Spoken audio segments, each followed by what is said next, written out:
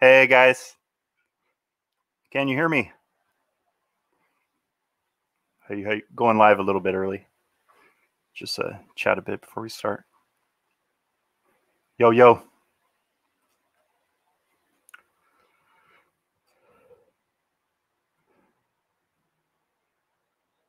Hello. Cool. Yeah, okay, there's a little bit of latency, so.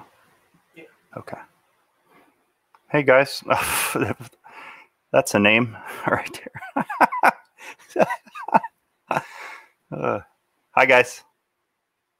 Good to see you. I'm gonna wait a couple minutes here. What's up, Raphael? Is that Jermaine? Devin? Halumpa? What's up, guys? Why not? Quiet Path, hello. Hey, Georgie. Hey, guys. Hey, Ben. Yusuf, hello. Dazzling Action. Occitania. Devin's Game. Dang, that's a lot of people. Holy smokes. Kirasan. Noctua. Timothy. Because my hair it's long and crazy right now. Yeah, I'm good. How are you guys? Yo, yo.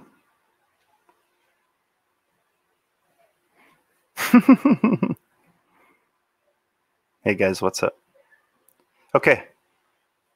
Hey, I speak Spanish. I'm from Uruguay. Hey, I speak English. I'm from the United States. What's up? Hey, mate. Oh, this is new for me. I've only done like 2 live streams or maybe 3 in my life. Hi, everybody. Oh, wow, cool. Morocco, Ecuador. Dang. Come to Brazil. I'd like to. I got a couple of mentorship students in Brazil, and I'd love to go to Brazil. One of the guys, I just met him. It's Iago. I think it's Iago. Is in Belém, B-E-L-E-M. Such a cool place. Looked it up on the map, and it's like Manhattan in the Amazon. So cool. Hey, from France. What's up? From Panama. Panama is a place I want to go. I've been to Costa Rica, but I heard Panama is cool. I heard Belize is cool. Sweden represent. Damn. Nigeria? Sick. Macedonia? This is crazy. Wow. That's really neat. Warm hug from Russia. Thank you very much. Warm hug from Seal Beach. New Jersey. India. Wow. So cool. Hey, guys. I think I'm just going to get going. This is kind of neat. Just so cool to see how many people. Stan has such a crazy audience. It's amazing. Okay. But I'm going to stop looking at the chat. It's very distracting. So I'm Scott Flanders. You know, some of you guys might have seen videos in the past. I have a course that just released, the Character Design Monster Lab. And today, I'm going to basically be doing the same sort of process that you guys saw featured in the course, idea generation and thumbnail drawing. And last night, we did a bit of a warm-up rehearsal. And we just focused on trying to come up with a new type of Harvestman, a new archetype, character or creature type. And that went really well. Had a lot of fun.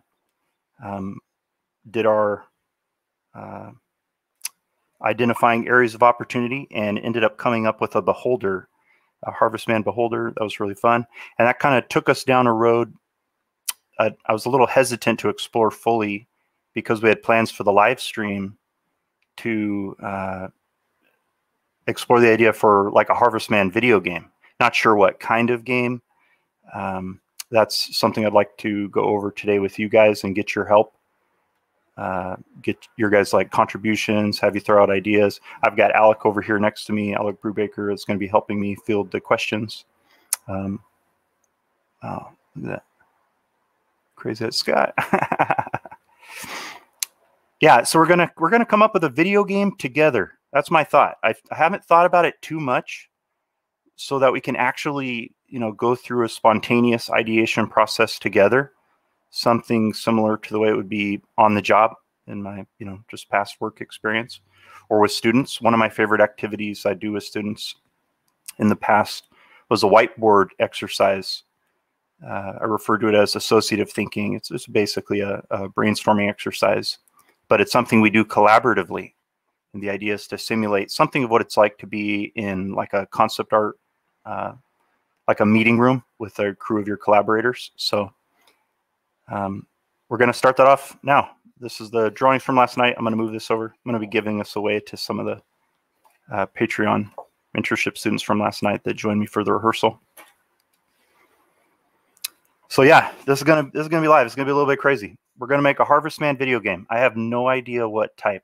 I guess I have some instincts, or at least we're gonna begin to lay the groundwork, the like conceptual groundwork for a Harvestman video game. So if you guys could, we're gonna save like Q&A type questions for probably like the second hour of this or near the end of this live stream. And the first hour, we're gonna focus on this idea generation exercise. And I really encourage you to follow along actually. If you've already purchased the course, if you're participating in that, you know I like to use this 11 by 17 paper. So I encourage you to grab your own sheet, get that in front of you at home, get your pencil, and you're gonna follow along and develop your own ideas simultaneously with me. So if you could, what we're just going to start with, I'm just going to put it down on my paper here. Harvestman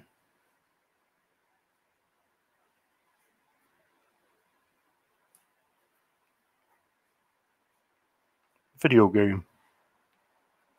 But what does this mean? I don't know yet.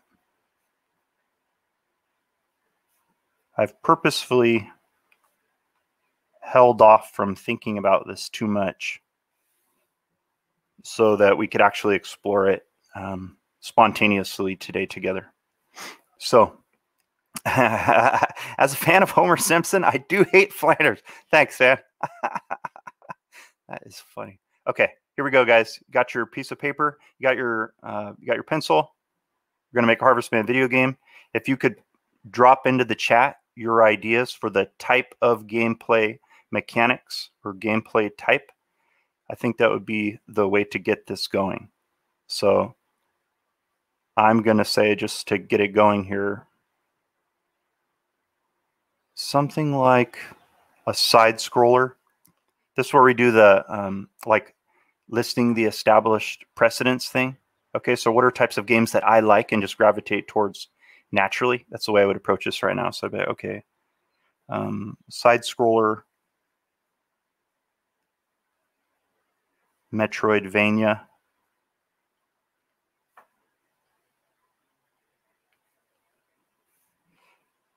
I love beat 'em ups.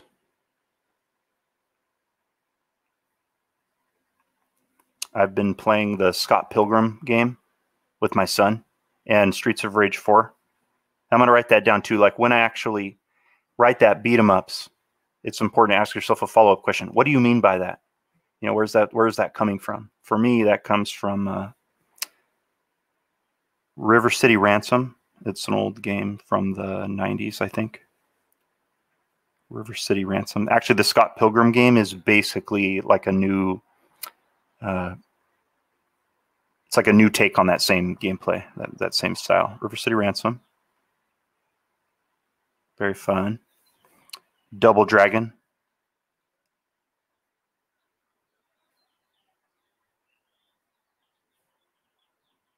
Scott Pilgrim. I'm going to try to focus in here. I'm not the best at multitasking, so the chat is distracting my brain. So I'm just going to focus down on this, and then every once in a while I'm going to look up and check in. Scott Pilgrim, Streets of Rage 4.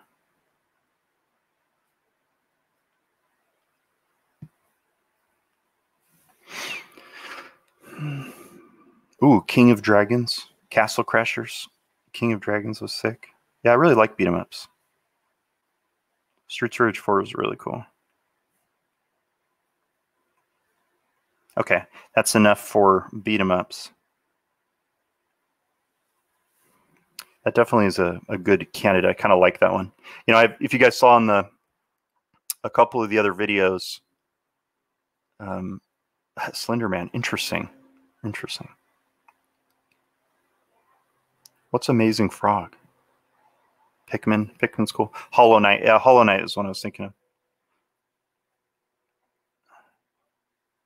Hollow Knight's kind of a Metroidvania deal, correct, Alec? Hollow Knight, yeah. There's an old Capcom game called Demon's Crest. It's a sick game. You're a little red demon guy. And there's an old buddy of mine I grew up with, Kevin Bannister, that I went to Cal State Long Beach with. He was my first roommate in college. We knew each other since we were little kids. Our sisters are good friends. And he used to love that game. We had that game and played the shit out of that. Yeah, you're a little red demon guy flying around a world getting different upgrades that change your demon type. You can become like an earth demon with the ability to charge through rocks, a water demon, an air demon. So it's a cool game. RTS, I was thinking, yeah, RTS could be cool. You know, it's kind of a low-hanging fruit or obvious one a bit to do like a tower defense or like a Plants vs. Zombies. So I think I'm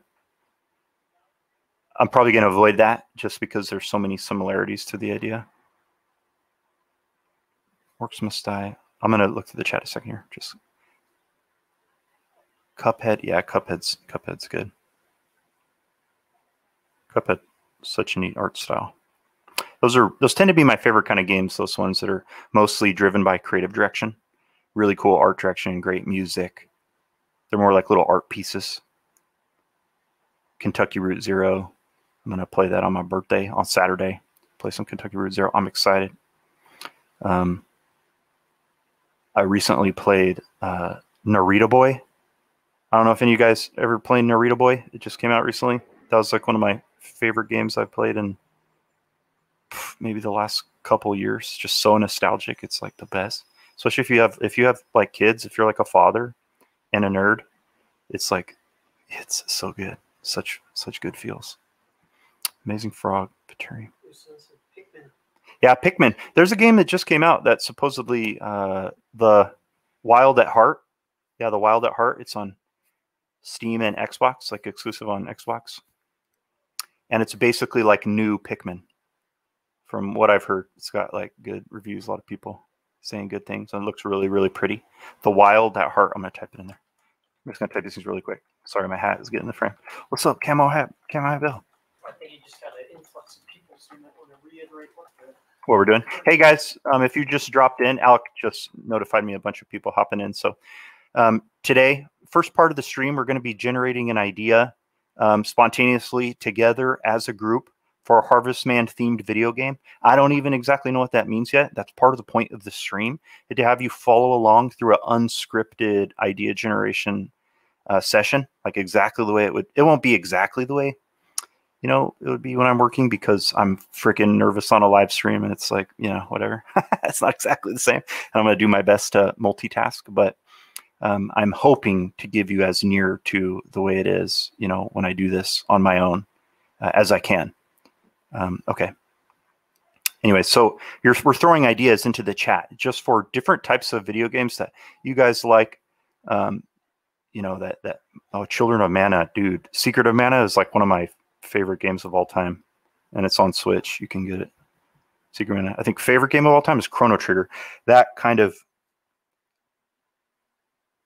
I'm gonna write that down. Chrono Trigger is so sick. Chrono Trigger. Anybody like pixel art games?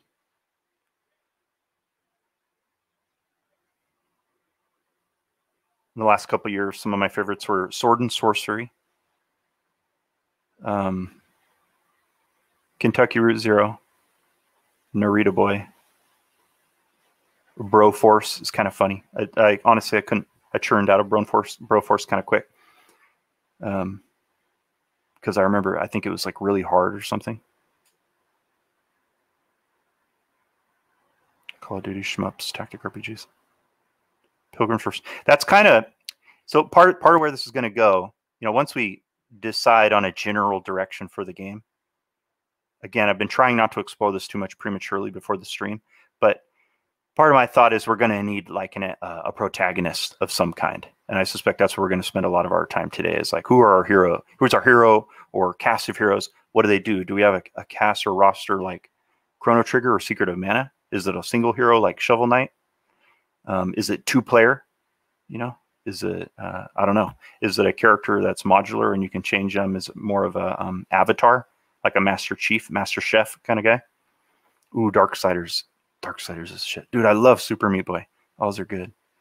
Narita Boy's not confusing. Narita Boy's the best. Ori is good. Yeah, I love Ori's so pretty. I'm going to play that with my son soon.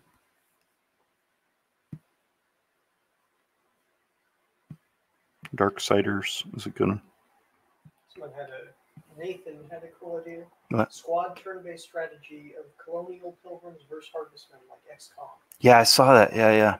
I like that. Okay, I like that idea. But to me, again, just thinking of the way those games are typically laid out, like, you know, that like top-down view, to me, that does feel somewhat to Plants vs. Zombies. I mean, maybe that would be a, you know, hypothetically, you could make a case that a studio like that might want to play with that IP and develop a new game in that world and create some association. You know, there's some similarity. It feels like on brand, but I want to try to do something different. Basically, I'm just kind of, I'm dodging that because those are not my favorite type of games. When I was a kid, I have an older brother who's like 4 years older than me, and he was always playing like Tactics Ogre Battle, all that kind of stuff. And I was like the dumb 4 years younger little brother who just, you know, he'd just like kick my ass at those games all the time. I didn't know what I was doing. I didn't like those games. Always like the beat 'em ups, Street Fighter, the RPGs, Secret of Mana, Final Fantasy 6 or 3, or yeah, I think it's 3 in the US at least. Master Chef. Yeah, we're not going to do Plants vs. Zombies. Sorry. How did Scott start the? Well, the way I'm starting it right now, let's go over this again. So I always start with the list making. Okay, there's a couple of videos out there where I've touched on this a bit, and the course that just released that's like what it's all about. The first couple chapters that are out right now are outlining this exact process. This right here is actually how I start. I write up here, Proco Livestream, Monster Lab. Like that's the context of like where I'm at. That's my client, you know, so to speak. And then I just put down my first prompt, Harvestman Video Game, ? And the first thing I'm going to do is list out my, you know, these established precedents, like, and that's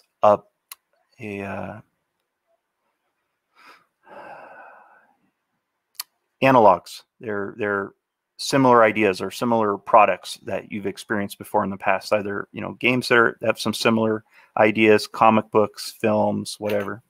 And so I'm just listing out all my favorite types of games, like personally my favorite types of games. And my hope is that you guys in the chat will just be, you know, offering suggestions, throwing in some of your favorites.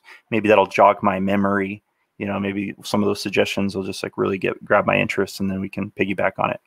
I'm kind of, how many minutes are we in? So I don't want to like have it go too long. 60 minutes, cool. Hollow Knight. Yeah, I'll probably just wait a couple more minutes. Diablo Torchlight, I was thinking would be pretty fun. But again, somewhat similar. You know, part of the point is to take this idea. You know, I think there might have even been enemies like that in one of the Torchlight games. I don't think I've played Torchlight 3, but that feels almost so on brand that it may not be worth exploring, you know, from my perspective, at least, in trying to actually do something kind of new together right here. Another note, you know, this is like a lot of people in here participating. Usually when you're like a concept room, you know, it's like ideally 3, 5, like not too many people. You know, part of the thing is you want to be able to be vulnerable, be able to like really just share your ideas freely. Something I want to encourage you guys like here, you know, as we're all like kind of, the way you should think about it is we're working together as like right now, this is like a giant 100-person concept team generating ideas. And I'd like to encourage you guys not to say no to each other, you know, like let's like, yeah, I'm not going to say no to anything. I'm going to ask questions about it. I might challenge it, but I'm not going to write it off. You know, there aren't really, I wouldn't say there's any like wrong ideas or bad ideas right now. Monster Hunter, that's cool. Really the vein is, the primary starting point is the Harvestman. So a kind of a Halloween theme. It's not explicit, but we're just trying to piggyback off something that's already been established. You know, it's like if you got a job for a big company, you're going to go work on some IP that's been in existence for like 5 to 10 years. You need to be able to go in and play in their sandbox. It's a pre-developed sandbox. You know, you're not actually coming in to develop something entirely new. You have to be able to learn a language, you know, participate in a discussion that's been going on for a number of years already. That's part of the Rumble comic it's just a cool comic. Yeah, I thought about Overwatch. There's like another thing me and Alec were talking about that makes sense as a, like, you know, in a lot of FPS games, even in the Scott Pilgrim beat 'em up, a lot of times there will be like a zombie survival mode. Like I remember that, I'm not even talking like Left 4 Dead. I don't remember which, if it was Call of Duty or what, but there were like some zombie survival modes where you're like stuck in a little bunker together and you're just trying to survive as long as possible. Or like in the Scott Pilgrim beat 'em up, you're just trying to, you know, last again as long as possible. And when you start to get really low on life, the music starts to amp up and get more intense and hardcore. It's really fun. Dark Souls cave story. Okay, we're at 119. I'm going to start honing in on one, okay? We're going to start to actually take some of this and take it somewhere. I'm going to focus back on my sheet. Side-scroller, Metrovania, a beat 'em up.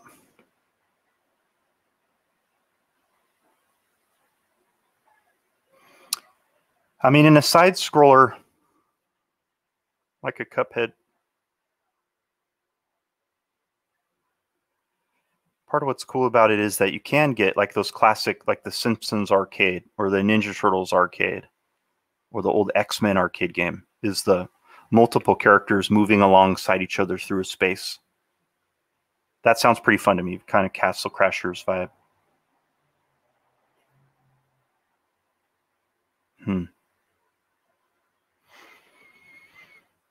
But also, yeah, the Chrono Trigger thing, like moving through.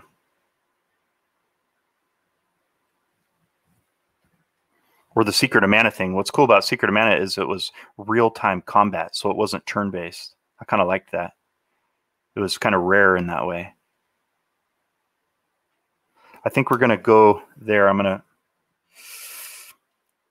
just going to think of it as a beat 'em up for now. I think, yeah, side scroller, beat 'em up.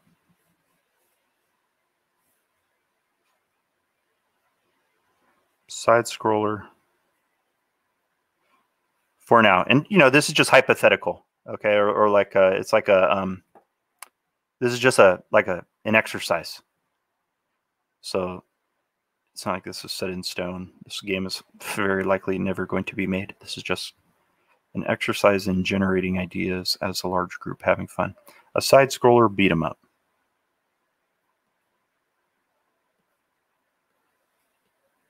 Okay, I think that's what I'm going to do for now. But what does that mean? So yeah, Golden Axe, I love that stuff. So yeah, I thought about Don't Starve. That's good too. Side scroller beat 'em up. We got one thing. Some of my favorite ones. Again, it's the multiple cast. So let's go for that. How many characters? We're going to redirect everybody.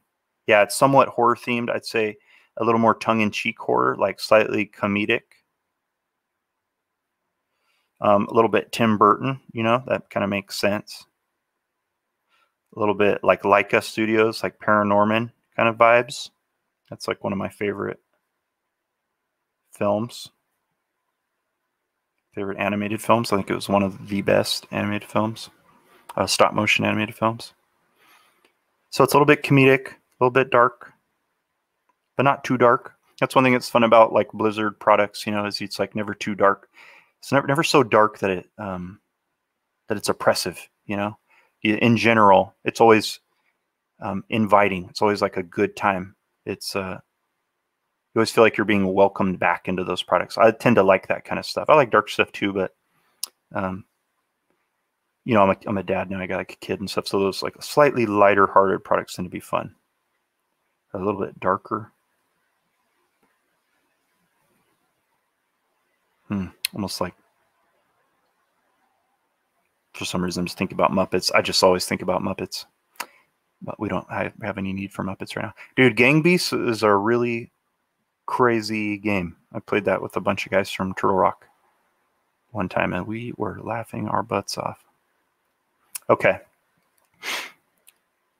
So we're going to side scroller beat 'em up. Let's go with how many characters do we want to do, guys? Let's go with 4 to start.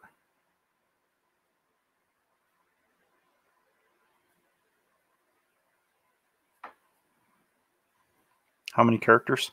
4 to start, and then, you know, always one of my favorite parts of, you know, working on games is, you know, they need more content for any given game. It's part of the business model.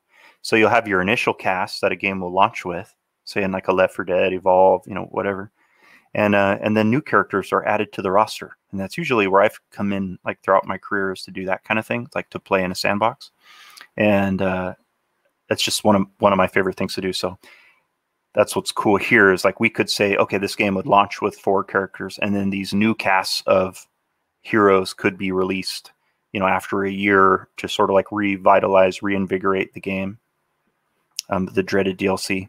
But like they're doing that for Streets of Rage. They're coming out with a new pack. I'm excited. In July, it's going to come out with I can't remember her name. The police officer lady, Max, and Shiva, the ninja, the pro wrestler, and I think her name starts with an E. I can't remember. Anyways. Yeah, 2 male, 2 female. Yeah. Yeah, exactly. And that is part of how I will approach this stuff is all. Here's the thing. I don't like to approach it like just from the beginning, just like bake it in. Must be 2 male, must be 2 female. I tend to approach it like what is appropriate for the given game. What makes sense. Like if these guys are pumpkin people, it may not make sense to focus on their genders. They're like pumpkin people, you know.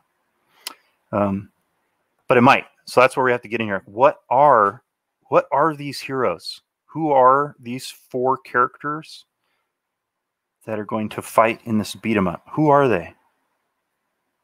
This is where it gets fun. This is where I need your help. I thought about it just for the briefest second, and then I told myself like to stop. Yeah, farmers. Yeah, exactly. Alex says farmers. Who are these characters?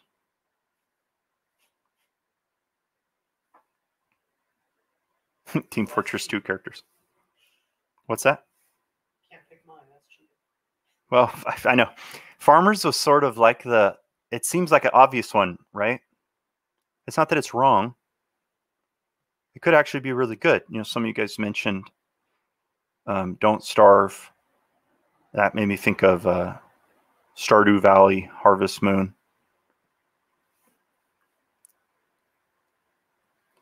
What's cool about a cast is, you know, we could have a farmer.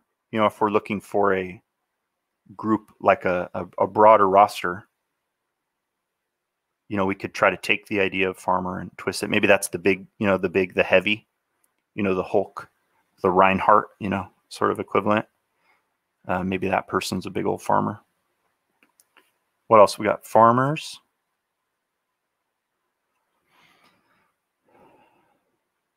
Ooh, one thing this gets me thinking of right now is, oh, that's a good one. Kids exploring a haunted pumpkin patch. That's pretty good. That's pretty good. Kids trick-or-treating. Kids trick-or-treating. I love that. There was an idea I had years ago for something like this. Maybe we'll play with some of those ideas. Kids trick-or-treating. That's fun because then you get, well, actually, I mean, I guess that's kind of a lot like Costume Quest. Yeah, which I love that show. Super creative. Love that show. We'll see. Kids trick-or-treating. Again, this is where we can maybe get some variation here. Maybe we don't have to commit. Maybe one of the kids is a kid out trick-or-treating. One of them is like a big farm kid.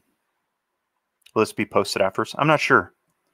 Maybe if I don't sound super dumb, maybe it will be shared. I don't know.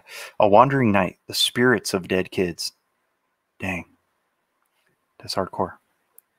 Spirits. That's interesting.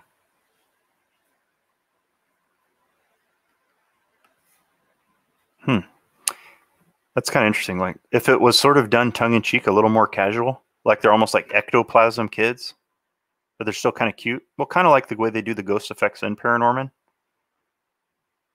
Something happened to these kids, and they're trying to prevent something's going on with these harvestmen.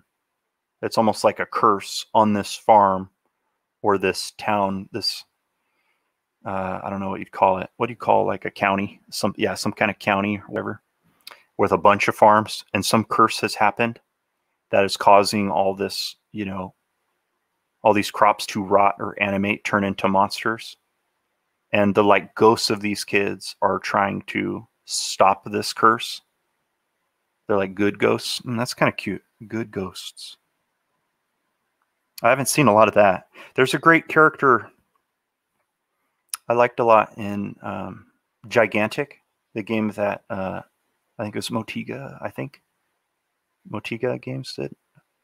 And there's a character, Ashlyn, and she's like a little girl who had the sword of her father, who was like a great knight. And the ghost of her father could come out. I think you could like switch between them, or some of the abilities, like the father would pop out and wield the sword. Super clever, fun character. But I'm kind of thinking of some of that sort of vibe. Yeah, so you have good ghosts is quite clever. I'm going to hold on to that. And what if you do good ghosts team up with trick-or-treating kids? Well, maybe that's, again, one of the farmer guy. That's kind of like an old, you know, a guy. It's almost like a piece of wood. You know, like a guy that's like big, stiff, big brows that cover his eyes. Just grunts, has an axe, you know, farmer or rake, like a pitchfork. Okay. Yeah, it's about time to start leading into these, exploring these more. We got enough ideas that we can start like, you know, placing them. So I'm going to start actually kind of giving them like placeholder temporary names. I'm going to have old farmer. And I'm kind of imagining that uncle, some of the shapes of that uncle from Paranorman, you know, but maybe in more like farmer clothes, like those kind of big eyebrows that you don't see the eyeballs. It's almost like a person, Sasquatch person. Paranorman doesn't really talk. Old farmer, big brows, and he would be the tank. Question mark. I'm just putting, when I put the question mark, what that does is it allows me to move on in my brain mentally. I put that there, and it's like, I don't have to like plant my flag yet. I don't have to commit to that fully because it may not be the best idea, but it's like, I like it well enough for now. But I put that question mark to be like, maybe that's cool. We'll see. Okay, so we have the old farmer. We have the ghost kid. I like that a lot. Ghost kid.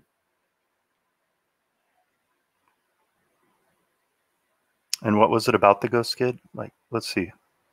What is it that's cool about this? Yeah, farm animal is one. I thought it'd be really cool. Maybe that's a cool. There's a part of me that wants to give that to a ghost because there's something interesting about that pairing of like something real, intangible, something corporeal, and something non-corporeal, something, and having that thing that's like is very Black Cauldron, like a pig, or like, yeah, a little pig that's like tough, that has a charge move. It's kind of cute, has a lot of personality. That could also go with the old man. Like the old man only grunts, and then maybe he's more of a support class character or something. I'm gonna write that down. Farm animal. Farm animal kind of makes sense. You know, there's like the trope of like a ranger class, right? Like a trapper class, hunter, houndsman, and you could take pets and like, you know, maybe that's what the farmer is, sort of like a beastmaster, you know, like similar mechanics to druid and Diablo or witch doctor, something like that. Farm animals as minions. I like that. Ghost kid. Trick or treat kid.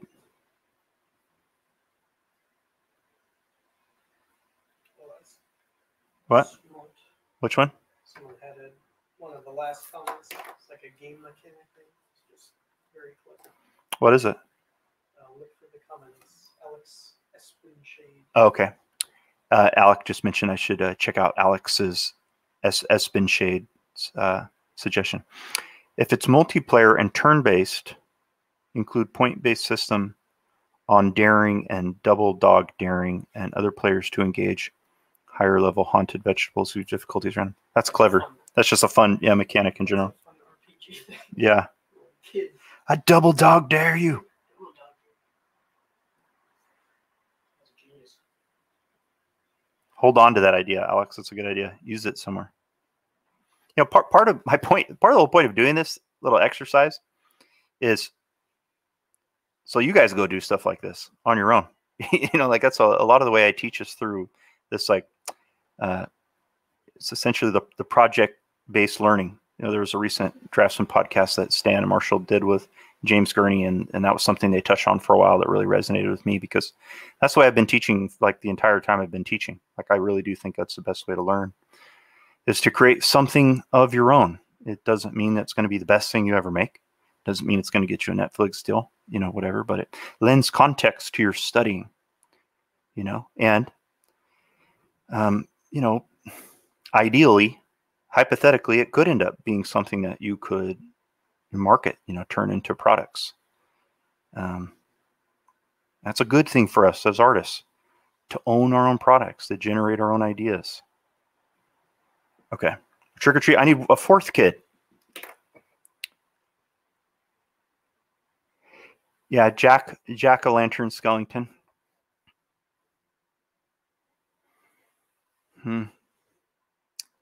I guess there's not necessarily. Oh, interesting. A kid who died saving the dog, and their souls merged together. That's pretty wild. Interesting. Yeah, I need one more character type, guys. We've got Swamp Kid, new kid from the city. What's the goal? Is to stop the harvest, right? Yeah, the goal is to stop whatever is. It's a mystery what is, you know, controlling or, you know, making the harvestmen start to animate and take over the land or whatever. And it could be more, you know, a lot of the students for the course, they've been generating all kinds of different, like, you know, corn people, raven people, whatever. So if this was an actual game, you know, we could, the idea would be to have like different zones where you have different kinds of enemies. Maybe there's a primary motif of this kind of Halloween adjacent stuff, but different levels could have like slightly different enemy types. And they're basically all a result of this like blight or curse upon the land. The kid from the city is kind of interesting. That kind of feels like maybe the trick or treat kid. A scarecrow, like that's. Scarecrow seems kind of good because, like, there's a part of me that is thinking of Wizard of Oz. You know, that's such a fun, diverse cast. The Scarecrow, the Tin Man, the Lion. Like, that actually might be a fun way to clothe this. So we'll see the homeless man, the hermit, a lot of that stuff. I feel like that is where the old farmer is going to go. It's going to be that sort of feel, you know, a big kind of stiff, hunched over character. Ghost kid, trick-or-treater. 1, 2, 3. Farm animals are probably going to go with the farmer. I'm probably going to use him like a beastmaster, but he's a farmer.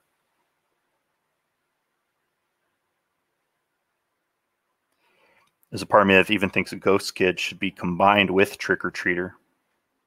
But we're kind of limited on time, so that's kind of stuff that could happen later when an idea starts to gestate a little more. Sometimes you have like two ideas that they're okay, but the way they become more interesting is when you combine them. A wolf in sheep's clothing. A mom. What kind of mom? Age in? We got, okay, an old farmer. A ghost kid. And sometimes when I am thinking about, you know, like the kids' genders and stuff like that, I think actually trick-or-treater is going to be that's an opportunity for girl. Old farmer. I want that big you know, I just like that character. It's one of my favorite character archetypes, like the big chunky dudes, tanky characters. They tend to be my favorite. Yeah, the Jekyll and Hyde thing, I always love that. That's a good, who gets that? I kind of feel, oh, actually, I know who that is. That's the trick-or-treater. Yeah, I love that. There's a character it came up with for, was working on for League. That didn't ever get turned into a character. It really led to Zoe. Just ended up going down different roads.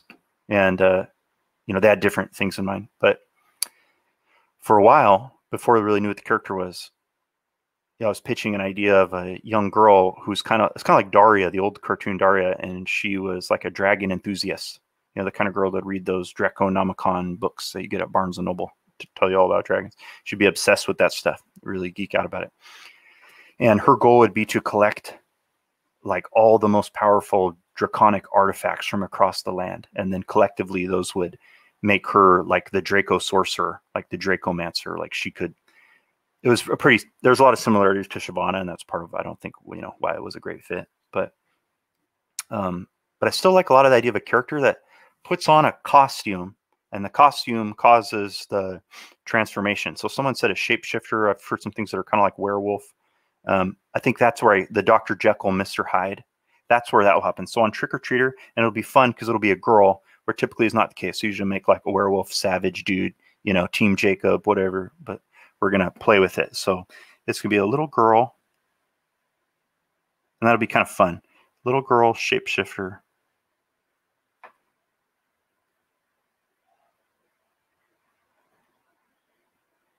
I like the Dr. Jekyll, Mr. Hyde thing. It's one of my favorite stories. Okay, cool. So that actually will end up being our tank, or our Mr. Whoops, that's not S. That's our fighter or our berserker. Okay, I'm going to put just a little note, a visual note for myself. This is our like primary. This is our fighter character. Farmer is going to be like utility or support or RTS. Let's see here. I'm going to put a shield for farmer. Ghosts, I'm thinking kind of naturally to me, ghosts is supernatural. You could think of it a couple ways. It could be more like pure caster, wizard, sorcerer kind of vibes, you know? You could also use it like a healer. Like the way in Evolve, we had the character Lazarus. That was kind of like, you know, both. Or in like Monday Night Combat, the healer could, you know, you had like a death beam and healing beam. So maybe the ghosts can sort of like take energy from people, like take life and give life. So I'm going to think of that as like caster, healer. So I'm just going to put the cross thing, little cross symbol, like medic cross for now. Makes sense to me. And then this fourth character, which I still have not quite identified for myself. Yeah, exactly. We need a ranged. That's what I was thinking. An alien kid who lost his spaceship, like you got like E.T. getting left behind. That's pretty funny. That's cool. That's pretty cool. Okay, we're gonna go with that. Oh, Graveyard Keeper could be cool for the farmer instead. I'll write that, old farmer or Graveyard Keeper. That could be a different skin. Like, you know, like in a Scott Pilgrim game, like a lot of beat 'em ups, you can get different skins that just make you look a little more interesting. That would be an easy one to take to that basic, you know, body type, like old, big, kind of lurch sort of character from Addams Family with big eyebrows, kind of like what's his face from League, you know, the dude with the shovel. I could see that as a fun skin, old farmer or Gravedigger. I like that quite a bit. That's funny, but as a skin. It's like something you'd unlock as you played through the game, one playthrough with that guy at a certain score, and you unlock his Gravedigger skin. But we're going to go with Alien as number 4. What would we call that? Home, like castaway alien. What do you call it? Like if someone's lost, castaway alien, or, you know, like castaway. I don't know if that's the right term for here, but I'm just call it that for now. Castaway alien. I like that a lot because there's, you know, we have this precedent for like a little kid, you know, going trick or treating. That's like Elliot, right? So we have this like little girl who's trick or treating. She's our Elliot. You know, that you'd have like a fun friend. I think that kid, the little girl trick or treater, is, I can tell immediately that's our glue. That's the glue of our team. It's the character that's the most accessible. All of us, or majority of us, at least in the West, have done some trick-or-treating. Okay, so there's going to be this, like, you know, we've seen the Leica films, seen Nightmare Before Christmas. There's a lot of, that's a character, it's a real person, is my point. And then the other ones feel a little bit more like support characters. Yeah, she's our Alice. Yeah, she's our Alice. Guess what? Like E.T. Maybe she has a pet. That's interesting. I kind of like using the. It'd be fun too if people assume the alien was just a kid in a costume. And it kind of looks like it, but it turns out, oh, that's funny. Alec had a good suggestion right now. Like, what if, based on the design and the way it moves, the way it's animated, the alien character almost looks like a kid in an alien suit. And what if you're never quite sure? What if it's a reveal? You think it's like Kenny, you know, he just talks like, no, no, no, no, no, you know, some kind of like goofy talk. And maybe at the end of the game, with the ending, he gets like beamed up. It's like he gets, you know, saved or rescued by his family. And you're like, what the hell? I thought he was like a kid the whole time. Oh, I like that. Looks like it could just be a kid in a costume, but turns out. Ooh. Someone named Vout the Bee said a Van Helsing or Monster Hunter type character. Might be kind of fun. Well, yeah, okay. If might be a good outsider character. You've got these like kids or whatever. And then that is a great outsider character. Okay, well here's the way you could use this way. I think this is the way I would. Yeah, Alec just had some good ideas for the. We were discussing. I know.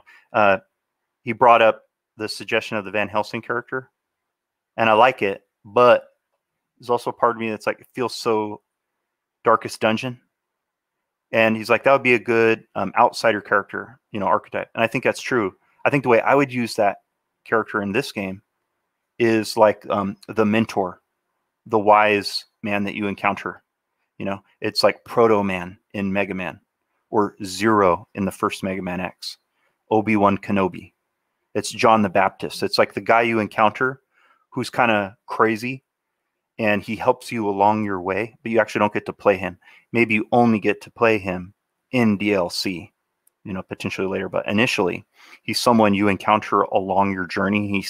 He looks really cool. He looks like a character you'd want to be able to play, and you kind of hope they might let you play at some point. But initially, they don't. He's more of a guide on the journey. I like that a lot. So the guide, the mentor, the guide, the mentor is our Monster Hunter Van Helsing character. I like that a lot. He'd look really cool, and it would be a fun payoff.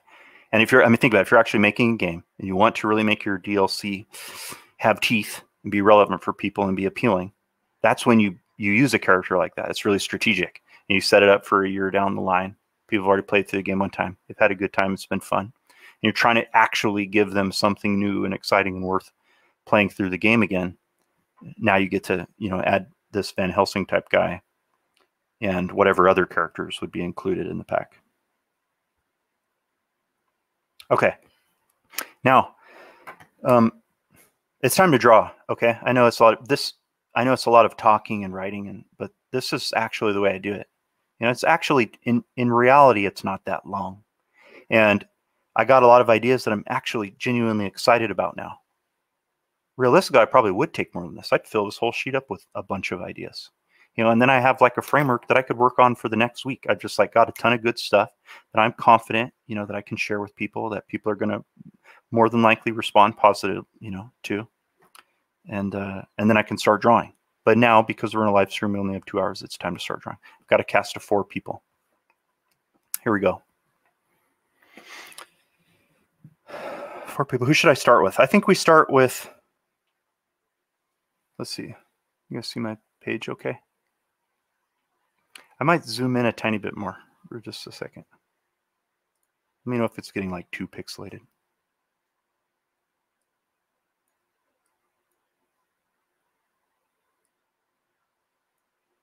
Turn up sharpen. We'll see. Okay.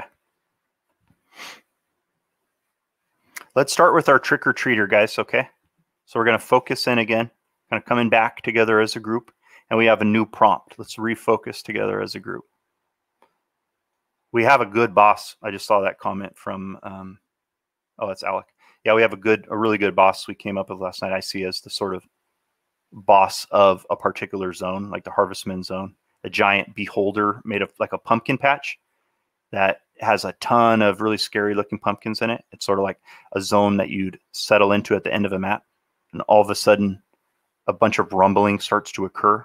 All the lights on the pumpkins in their eyes like go dim and it goes completely black. The rumbling continues. And then all of a sudden the lights start to come back on in the eyes. And you see the eyes floating in the air from the pumpkins.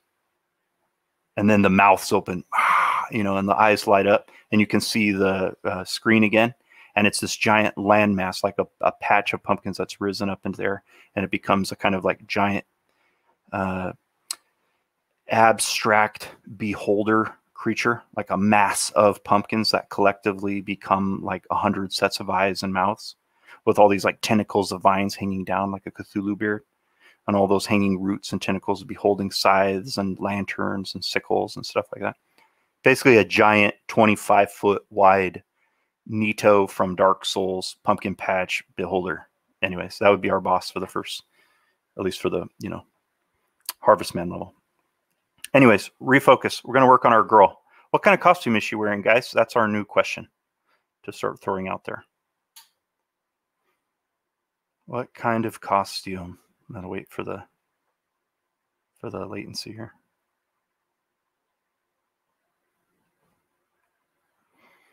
This is again where we can do the established precedence thing. Okay, I'm just going to start listing off types of costumes that I like, that I think are fun, kind of cute.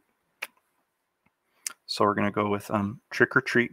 I'm just going to call her trick or treat girl for now.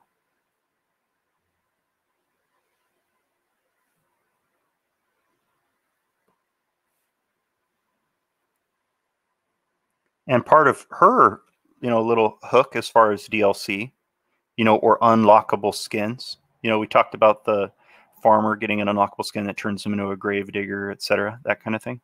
This girl, she could get different kinds of costumes. You could unlock them, and it changes the VFX like abilities, the skinning of the abilities. So what kind of costume? A furry, gross. No thanks. What kind of costume? I'm just kidding. It's not the worst thing. I actually love animal hybrid characters. I'm just fucking with you guys. You Zoomers. Werewolf is a cool. I really like the idea of some kind of savage. I think that's personally what I'm looking for from the character. Is, oh, that's funny. A zombie princess one. Interesting. I'm gonna go away from Knight because of Ashlyn from, you know, from Gigantic. Dinosaur's cool. Dragon's cool. I mean, dragon could be cool because that's, I could just like, yeah, reuse that idea. It never got used. Like a dragon girl character. Dragon is fun, but there is, you know, some precedent for that I might want to steer away from. I don't necessarily have to, but you know, in Costume Quest, there's Uma or Una, whatever her name was, and she turns, that's her costume. She turns into a dragon. Dragon is good. Pardon me, my alarm is going off. Let me turn it. It's my alarm to go get my son, but I am not, because we're doing the live stream. His mama is picking up today. Jungle Girl. Gothic's kind of fun. Gothic, let's see. It could be like a kind of dark, like, it's not, I don't think it's enough to just do Gothic. It would be like Gothic what, you know? Gothic would sort of be like the treatment, you know? Someone mentioned like a zombie princess. And imagine, what does that turn into? I don't know. I also just feel like that maybe two on the head. Like the princess is one of those costumes that like contemporary young girls are like, you know, what? You think I'm gonna be a princess just because I'm a girl? I don't think we're gonna steer away from that because it is kind of fucking lame. I think we're not gonna do princess.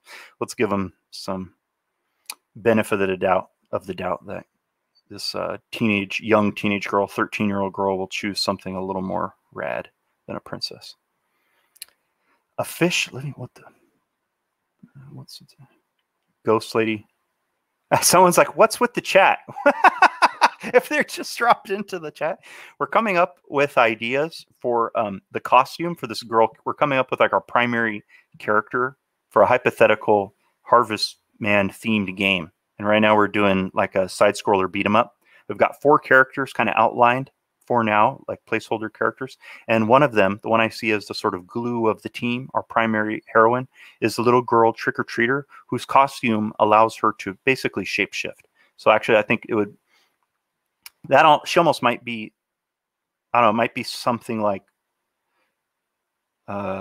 what's his name? The Greymane in Heroes of the Storm. You know, that kind of deal, maybe like medium range, and she can kind of like go in, like she can like throw candy bombs, you know, like she got all these candies, different kinds of candies will have different effects on creatures. Taffy that makes them slow, and then she can like roll in, put on her hood, and rage out as some kind of whatever monster she is.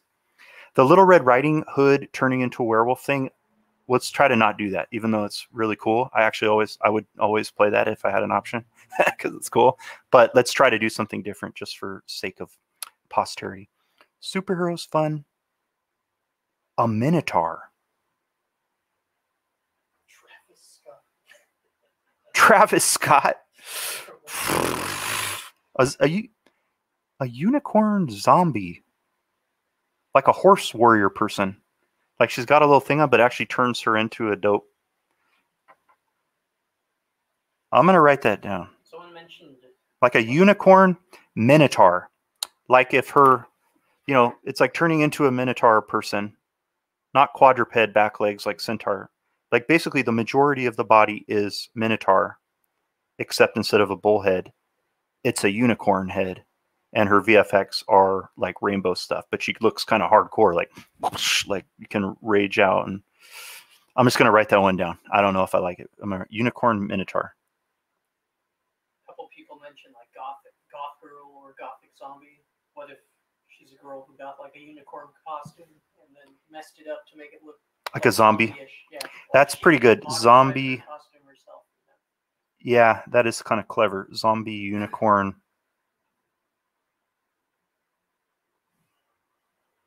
She's a hardcore girl. She messed it up. Yeah, she's a hardcore girl. I think that's pretty fun. There's 2 ways this could go. Maybe more. You know, if there's different abilities, right? We don't have to be like locked in. Maybe one of her abilities allows her to, I don't know, maybe she can turn into a giant zombie unicorn, and another player in the team can jump on her temporarily, like a team up, like in the X-Men games. The X-Men beat 'em ups, you could combo, or like in the Simpsons game, you could like grab. I think Homer could like grab the kids and swing them around at each other. That would be pretty fun. Like one of her ults is to transform into a unicorn mode, zombie unicorn mount, and then one of the other characters, like the little alien kid, who we don't know what it is, boy or girl. It's of a mysterious origin. That's our range character, by the way. The ET is our range character. I'm going to put like a little laser gun shape.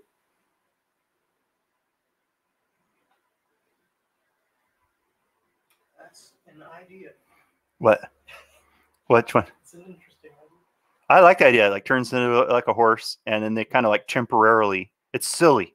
Like temporarily, she's a mount, and they can like basically do like charge moves like through the crowd, and kind of like take people down. But then maybe another one of her abilities is like actually turning into this, you know, unicorn minotaur type person. I don't know. I think that's pretty fun though. So it's weird. Tom's in the chat. Oh, it's Tom. Tom from the Gits, the Flash Gits. Yeah, there he is. Oh, I don't know, man. I'm not that handsome these days. I'm a dad bod, bro. But thanks, Tom. Good to see you. That's Tom from Flash Gits, guys. Most ridiculous satirist on the internet. Very funny. Okay. I think I'm gonna settle on this again, so we can go forward. We can move forward. Let's do unicorn, zombie unicorn, like a little girl's a little bit goth, you know, listens to some feely emo music, and she's taking her unicorn and messing it up, like, you know, putting cool battle damage and blood splatter and stuff like that. It's like a green unicorn, like a bright green zombie unicorn. That's pretty cool. and she would have the red hoodie like the Little Red Riding Hood, but a totally different play on it. Like red hoodie, like goth girl who, you know, I don't know what do you call that? Like modify when someone like a cosplay modifies their costume. Who mods? Yeah, DIY. Yeah, DIY zombie unicorn costume. Zombie corn.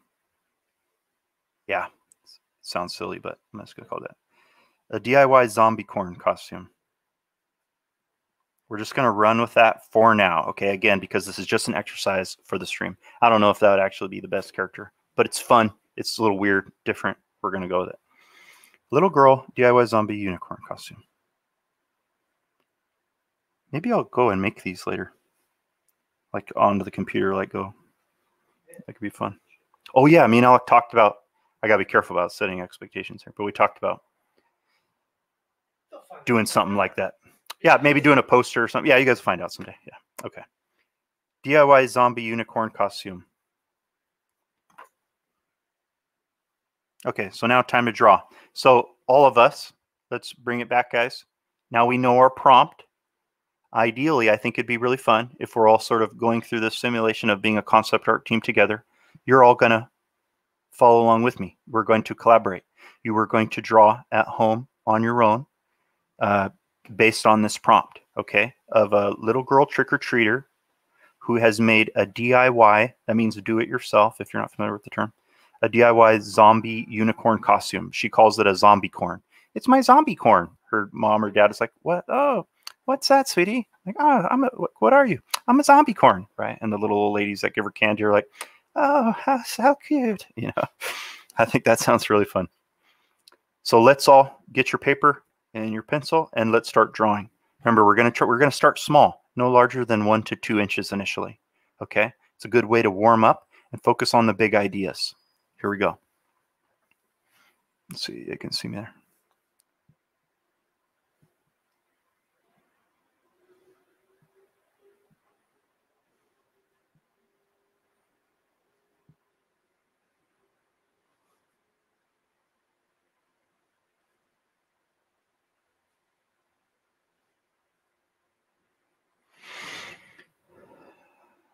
I kind of like the hoodie. Kind of like a hoodie. I like the way Elliot from E.T. looks. I'm going to look at some reference real fast, okay? Just because. Let's see if he's wearing pants. You know, obviously that's like a real live action film, so. But I like the bright red hoodie. I like the little skinny jeans. Okay, I'm going to close that though. I'm not worried, just so you guys know, if you're not really familiar with the way I do this stuff, initially I was not really concerned with like fidelity of detail or making it look cool. It's really about trying to find the right shapes, like thinking of it like a puzzle. Which pieces are most important to establishing the dimensions of this puzzle? If you've ever built a puzzle before as a kid, one of the ways you start out is to find your corners. And those corners help you orient yourself. And the rest of the puzzle help you find the subsequent pieces to start building it out. In some ways, doing these small thumbnail drawings is like establishing those corners in your puzzle. It helps you understand your dimensions. And then you can develop it further. So, okay, I'm going to have these little jeans. What if she got like jorts? That's kind of contemporary. Like little jorts, like cut off shorts. That's fun. She's a little bit of a tomboy. I think that's fun. And, okay, I kind of like this idea of, that's funny. And we'll get to play with the furry thing. One of you guys who wanted a furry, you get your way. Because she's going to have a bit of, my son had this like a lion tail from a stuffed animal that's, you know, kids swing animals around. They get turned into like pillow fighting tools. The tail got ripped off of the lion, but then he put it in his pants and was walking around everywhere. Like he's a little lion, just had this tail and he's very proud of it. And it looked funny as hell. So what if this girl's got like a fake, you know, she's wearing jorts, but she's got this like horse tail, like fake horse tail hanging from the back.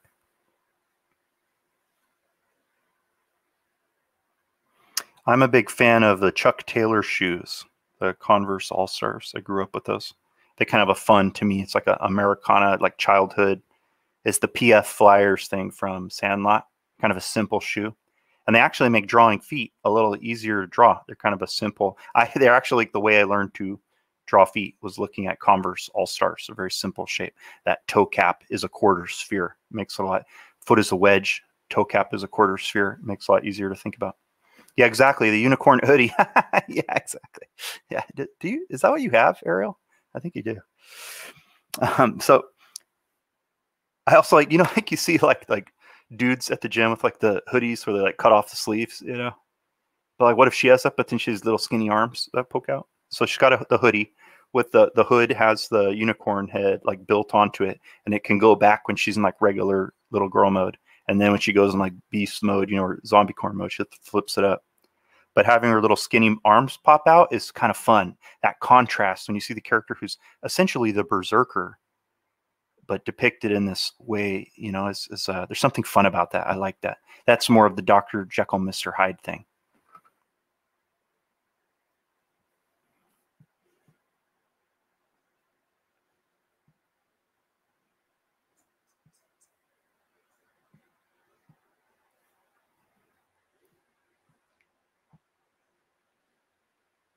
Right now, I'm just making her hands very simple. Let's see here. What kind of hair does she have?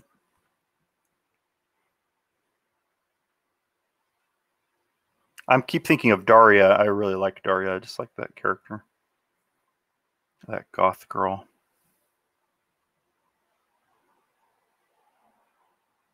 You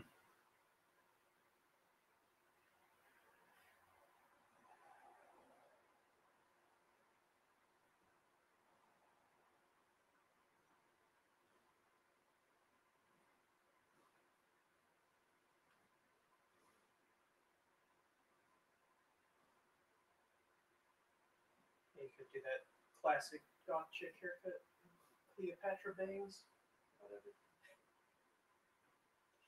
Yeah, the classic. I mean, that's kind of, that's what I like about Daria.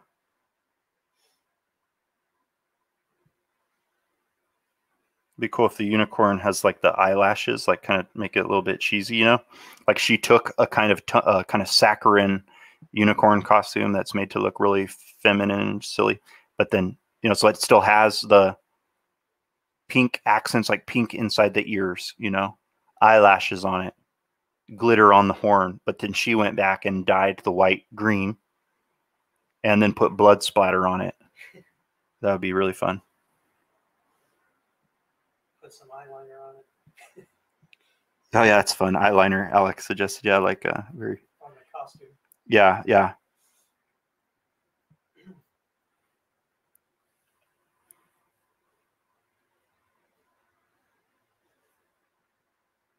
Okay, now you guys have seen, just as the first sketch, this kind of sucks. I want to do this like probably like 8 more times.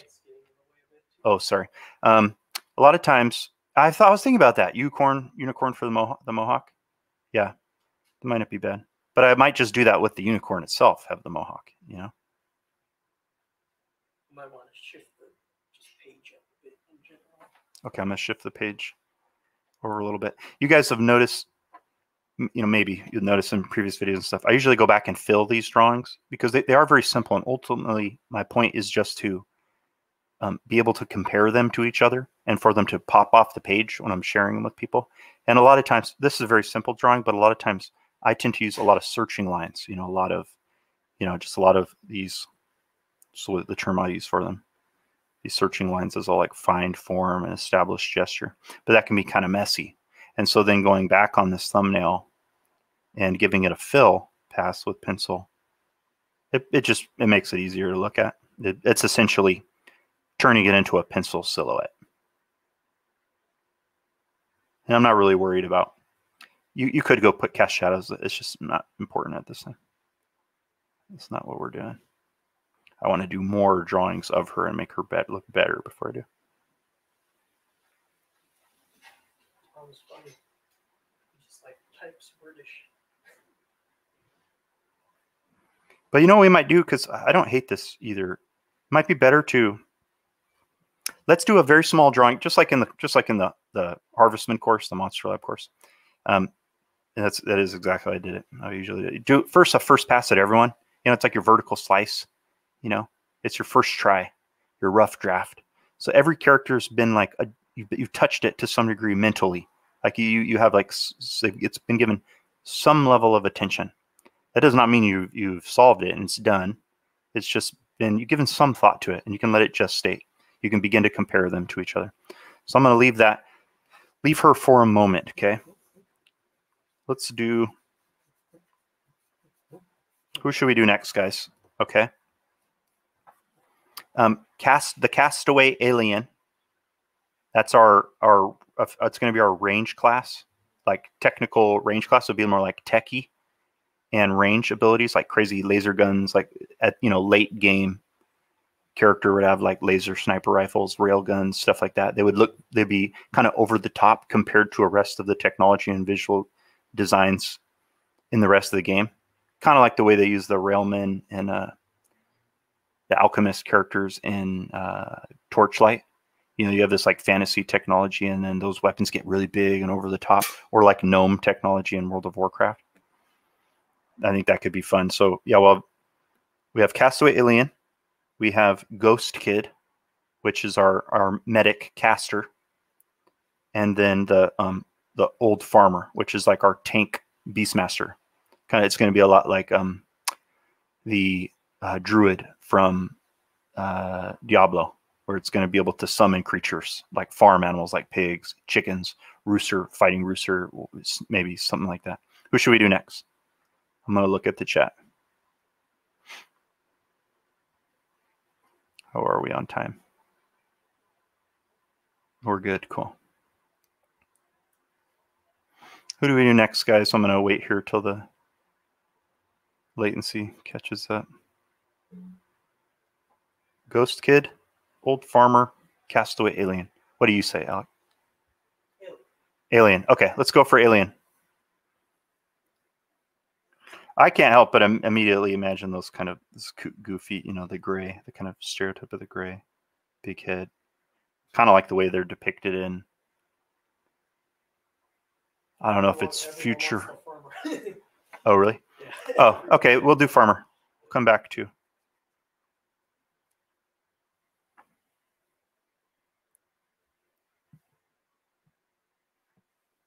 Okay, I'm kind of body type imagining that big, like a fridge, like a person that's basically a refrigerator body type. A bar of soap, a block,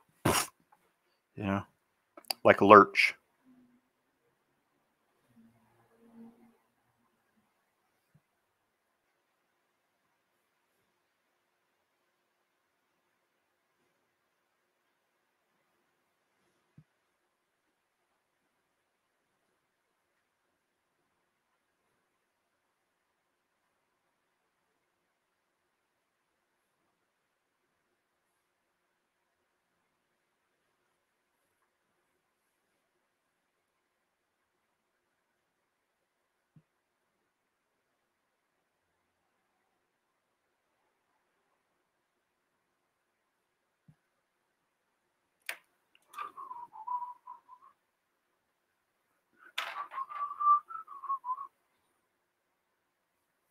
Maybe kind of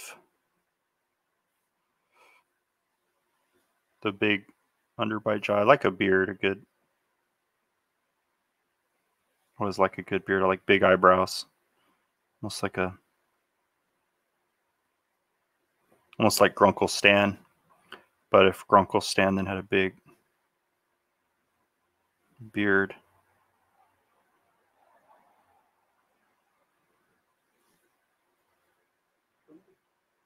What's that? Oh, Grunkle Stan from Gravity Falls. You know that guy, Monster, the guy we like who did Puggloo? Yeah. That's not Kevin McTurk. It's the other guy. Dang it. Sorry, I forget his name, but he's... What's he called? Creature Lab? Creature Maker? He did a cool, super high fidelity sculpt of that character, Grunkle Stan from Gravity Falls. Oops, my paper kind of slipped down here.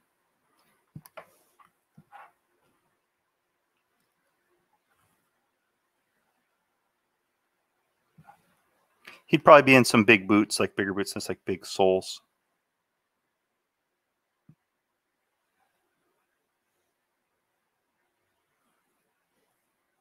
Little cuffed pants.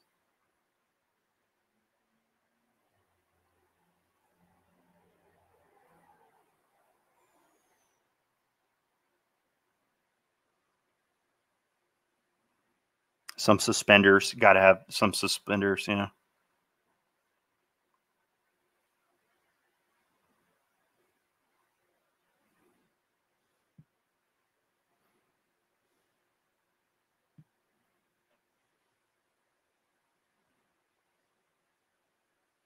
Or overalls. This character kind of makes me think of the cleric from, I'll move my drawing up, sorry, it's not in the little Proco thing. Kind of reminds me of the cleric from King of Dragons, who's like really tanky, like football player sort of body type.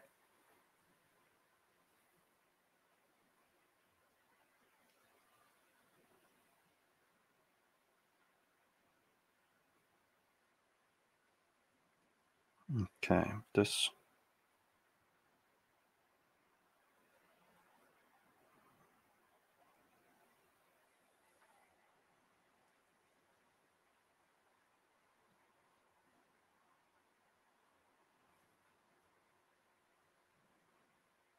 Kind of do a bit of a.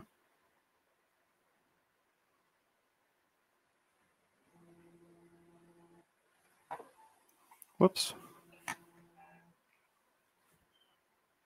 What kind of weapon does this guy have? I think a pitchfork could be cool. What kind of make it a beefy one?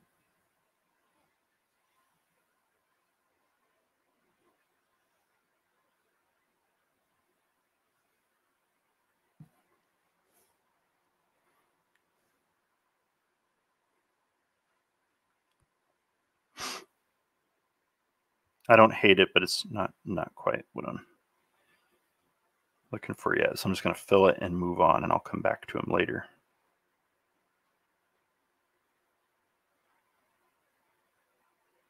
Big tanky guy. I probably would actually make his eyebrows white and his beard white. Make him a little bit fluffier.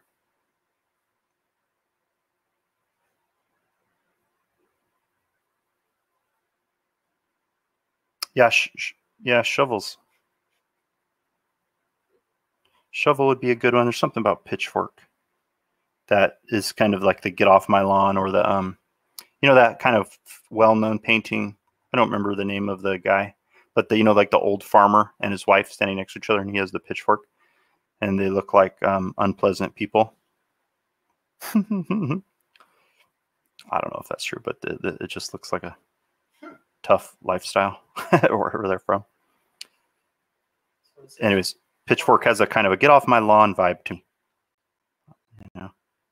Someone says farmer with a mohawk was an ex-biker. Well, that would be another one of the skins, actually. I like that. I'm gonna write that down. Yeah, Alec mentioned, someone in the chat mentioned like a biker mohawk, like ex-biker. I like that idea, but I'd use it as a skin for this guy. So we'd have farmer would be his, like, you know, base release character skin, and then you could unlock later on, like through as you played through the games, you'd unlock different, you know, different achievements, and you could have the gravedigger skin, and then you could have the biker skin. I think that's fun. Kind of like the original designs for Francis for Left 4 Dead, the big tanky version of him, the Phil Robb designs. Francis from Left 4 Dead. That could be really fun. I like that. And he gets tattoos, and I'd probably give him like long hair, you know. Actually. Ariel says a spray can of weed killer. Spray can of weed killer is cool.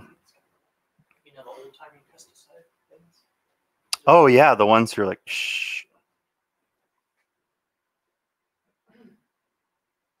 Okay, we're gonna move on from this guy though.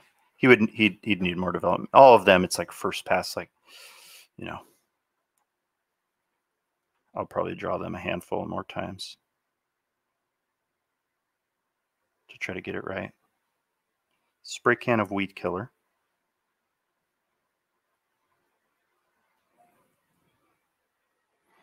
Farmer guy. Let's go to alien. Yeah, this guy would be big. He'd be big. He'd be like significantly larger, like Colossus from the X-Men game.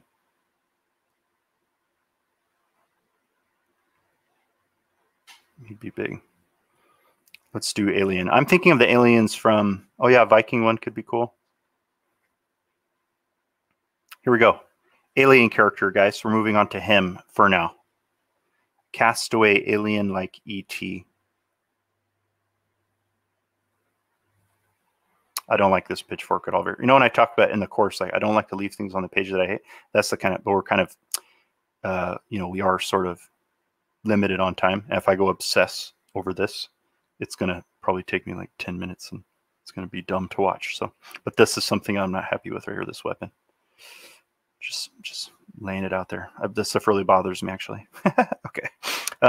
Alien. I'm thinking of the aliens from South Park, and I think from like Futurama. I'm going to lay this in very quickly.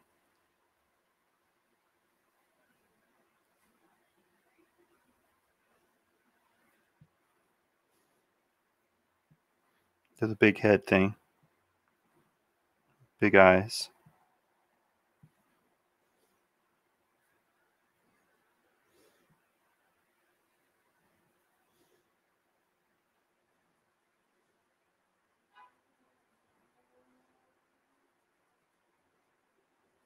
But what's distinct about, yeah, kind of like the Mars Attack ones are a little too creepy to me. They're creepy. I kind of want them to look cute, you know, like endearing, like you'd like him, you know, like almost like a little alien stuffed animal. What kind of, no, I'm gonna make him skinny. I like the, maybe he could have a pot belly because he's like young, you know, like a little kid, like a little pot belly kid. That's not bad.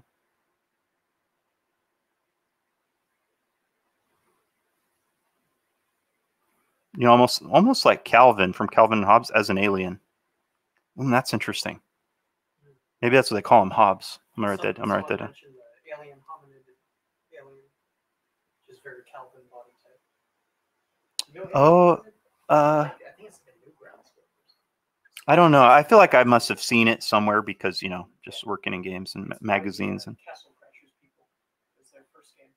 Yeah. I think I do know that. I think I. Yellow alien. Maybe not. Like Yellow Stitch. Okay. That's fun though. You think of Stitch? Does that guy have little antennas? Stitch? No, the guy you're talking about from the. Invader Zim is good. What kind of? Yeah, I don't know this. What's the name of that character? I'll look it up real quick. So I don't. The guy from. Here, I hold it up. Because I might give him. Oh, yeah, that guy's pretty cute. Yeah. that is the kind of vibes. Yeah, interesting. We'll see. Okay, what kind of? Maybe he has a single one, more like a. Yeah, like a single thing, more like the. Anglerfish. Yeah, that's kind of fun. And then we kind of break. And it'll glow. Like when he does abilities, or almost like the light bulb over your head. Because he's smart. He's the tech guy. Ooh, I like that. He's got like a single antenna over his head with a little bulb, you know, a single sphere. And he's the guy who has bright ideas. He's the guy that has, you know, a true tech tree and a lot of technological weapons that he builds that he can, kind of like Rocket Raccoon, where he can scrap things together really quickly. That's kind of fun, almost like nanotechnology to allow him to manifest different weapons quickly. And it's like he will have a bright idea and that little bauble over his head, boop, will go off, and then he'll make a really cool weapon.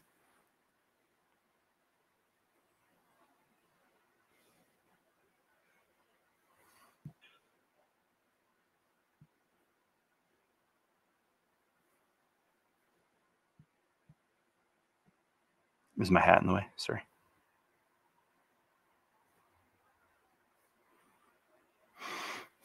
And have his pants pulled up high, almost like Steve Urkel style. I like that.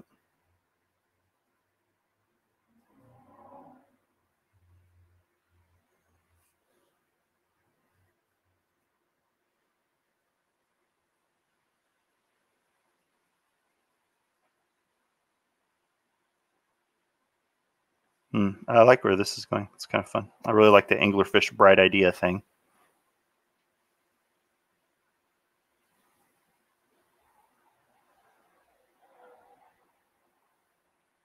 Someone says you could name him Willie, paying homage to Wilson from Castaway. It's kind of funny. Willie Day. I like that, Willie from Castaway Wilson. I kind of here's the thing, you know, and the course I mentioned, like, you know, there's this like fine line to walk when you're making stuff for like entertainment, you know, kind of tongue-in-cheek, funny stuff. You're contributing to the zeitgeist. You know, it's not necessarily, the priority isn't necessarily on making something like so new that no one's ever seen it before. So that being said, sometimes I want to create a more direct linkage, like mentally, for people. So I might even just call him Wilson, like just straight up. You know, it might be actually better just to, you know, because people are less likely, you know, they are not necessarily going to be privy to the idea generation process and that reference point that we've established at the beginning together of him being a, you know, a castaway. Yeah, I'm just going to call him Wilson. I like that.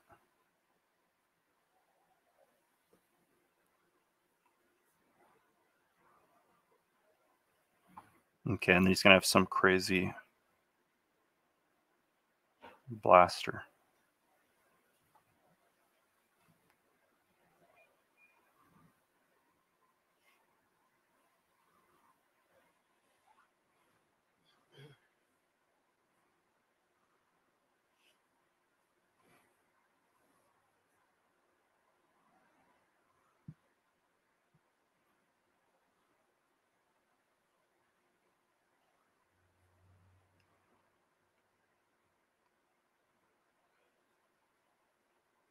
Okay, we're gonna kind of crank through this because we're gonna be running out of time here, and I want to do some Q&A. We're gonna do Ghost Girl, a single drawing of Ghost Girl, and then we'll move on.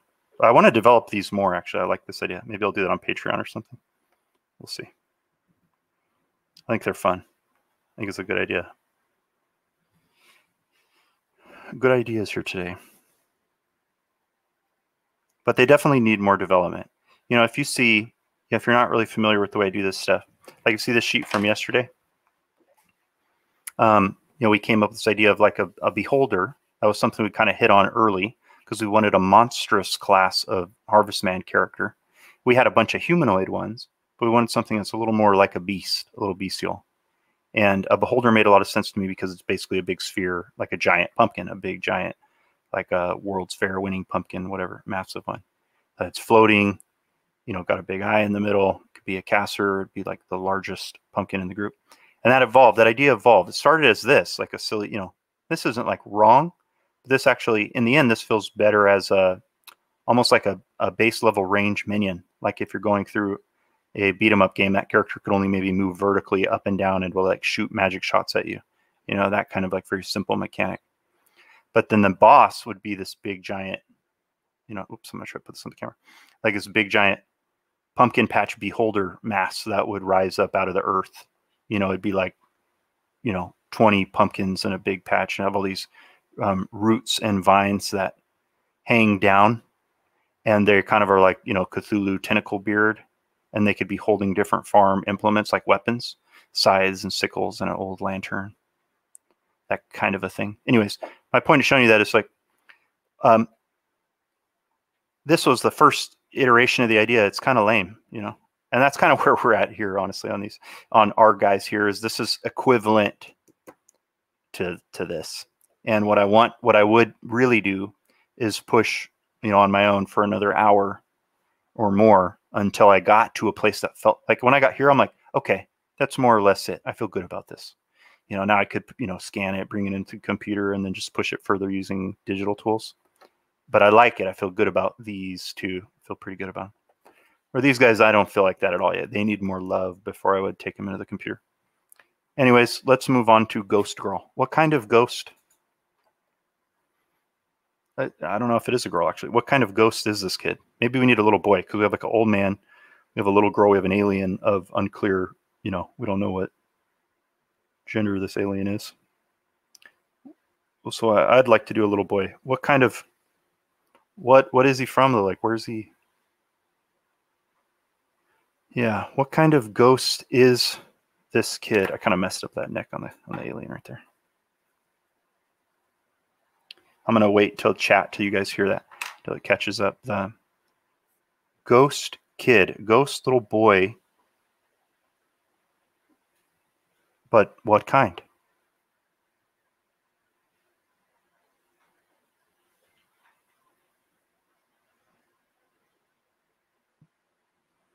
I have an idea. It might be, I don't know, maybe too dark, too messed up. There's maybe like a little Native American kid, like from an Indian burial ground or something, that the farm was like built on. Maybe he's another. So it's like the two main characters, like a little Native American kid and ghost, and like a little, you know, and this little girl trick-or-treater, and they're like the two more human elements. But I don't know if that's too sad, you know. It's kind of sad. It's kind of dark, you know, like the Indian burial ground curse on a school. It's kind of cool. Is that cool? Is it cool or not cool? It is sad, yeah. I don't know. We'll see. It's got to be one that I would explore on my own. Really, like if I think that's a cool idea, but I might not go with it, you know. But it's the kind of thing, like as a concept artist, like usually I like to do a lot of different variants. I'll typically do like, you know, 3 to 5 variants on a particular character idea.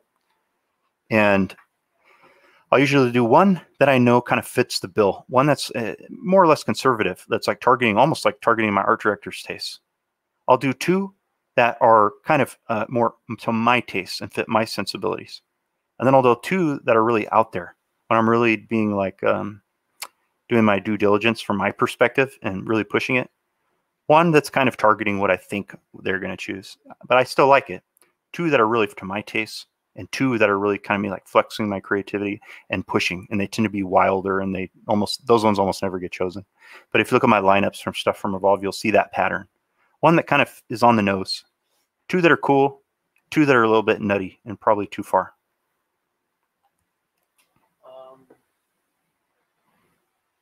Yeah. Did you see Ian Rodriguez's comment? Yeah.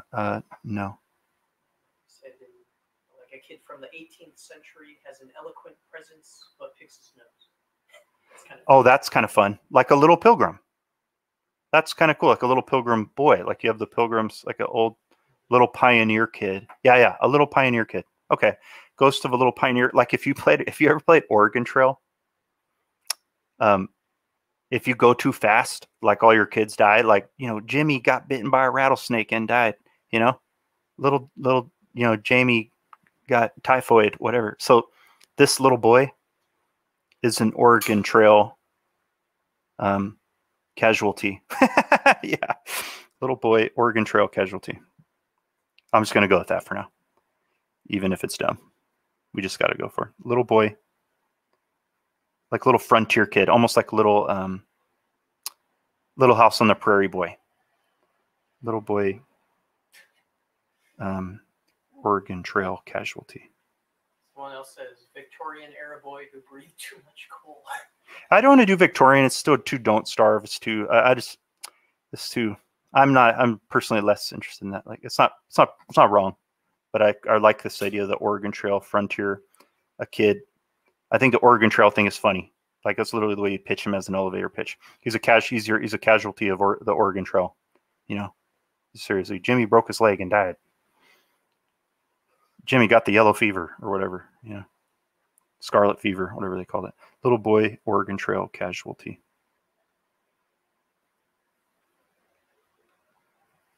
Okay. Oh. And I like the picking the nose thing. That's funny.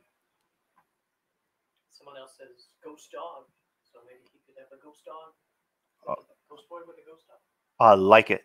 Ghost boy, ghost dog. Jake said that. Jake, good idea, man. And you have those little, this is the one where I get to kind of play part of the high, like if I was really making this, and if I was talking to a team, working with a couple of people, pitching them to my art director, if I was making a mood board for the character, I would include images of Paranorman. You know, it'd have those ears that are kind of like cut, at funny angles. He would be our little homage to Leica Studios character. That would honestly be a part of the mission to establish emotionally, visually with the audience. So they would kind of like instantly kind of get it. That's the kind of stuff I'm talking about. It is kind of like you are using other ideas, but it's for entertainment. And the point is to make it fun and to be able to connect with your audience immediately, quickly, subconsciously. You know, the goal is not to make something they've never seen before in their life necessarily. You know, sometimes that's a priority. Sometimes it's not.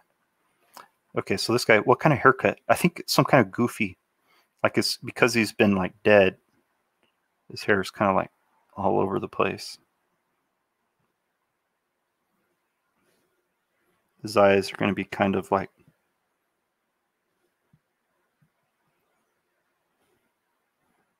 hollow. I guess he would kind of be like the Don't Starve kid in a bit in that way, like the big, you know, the lines under the eyes, like you've seen a lot of stuff.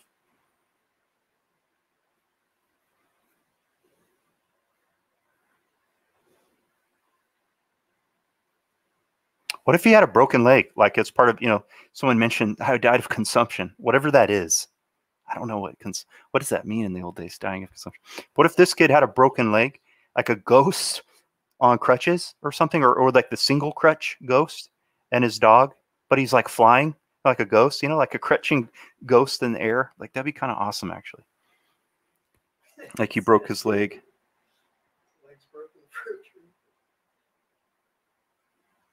Like that kind of hints at his death, like Tiny Tim from Christmas Carol. You know, or maybe he had some condition that in the modern era we would be able to fix with modern medicine. But back in those days, like a polio or something unfortunate like that, you know.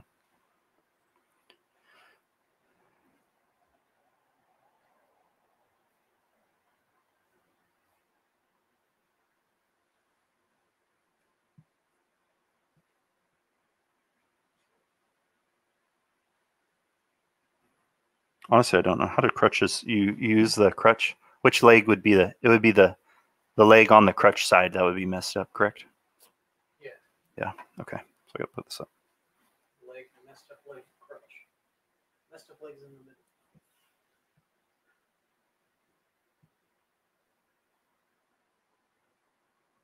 middle. It'd be all wrapped up. A big goofy cast. That would be, yeah, a big cast. Cartoony, somewhat funny. Mm-hmm. As funny as the ghost kid with the broken leg. I think it could be made funny. I mean, part of this whole thing, this definitely would be more on the Leica Studios side, you know, a little bit dark. Coraline. But I think that could be awesome, actually. So he said, oh no, he was part of the Donner Party. A bite taken out of him. Oh, God. Well, it'd be, dude, that's a funny level. Like imagine, okay, we got these different themes of levels. There's like the Harvestman level where you're going through Pumpkin Patch. One of the levels, the snow level, would be going through a pass, like a canyon. And the zombies would be Donner Party cannibal type. Like they'd be like frontier ghosts, like other ghosts like him. But they're like cannibal ghosts that are stranded and be all these wagons. It'd be like pretty dark. But it could be pretty damn funny if the stylization was done right. You know, cannibals. That is dark, but I like that a lot. That's pretty funny. Donner Party zombies in a snow level.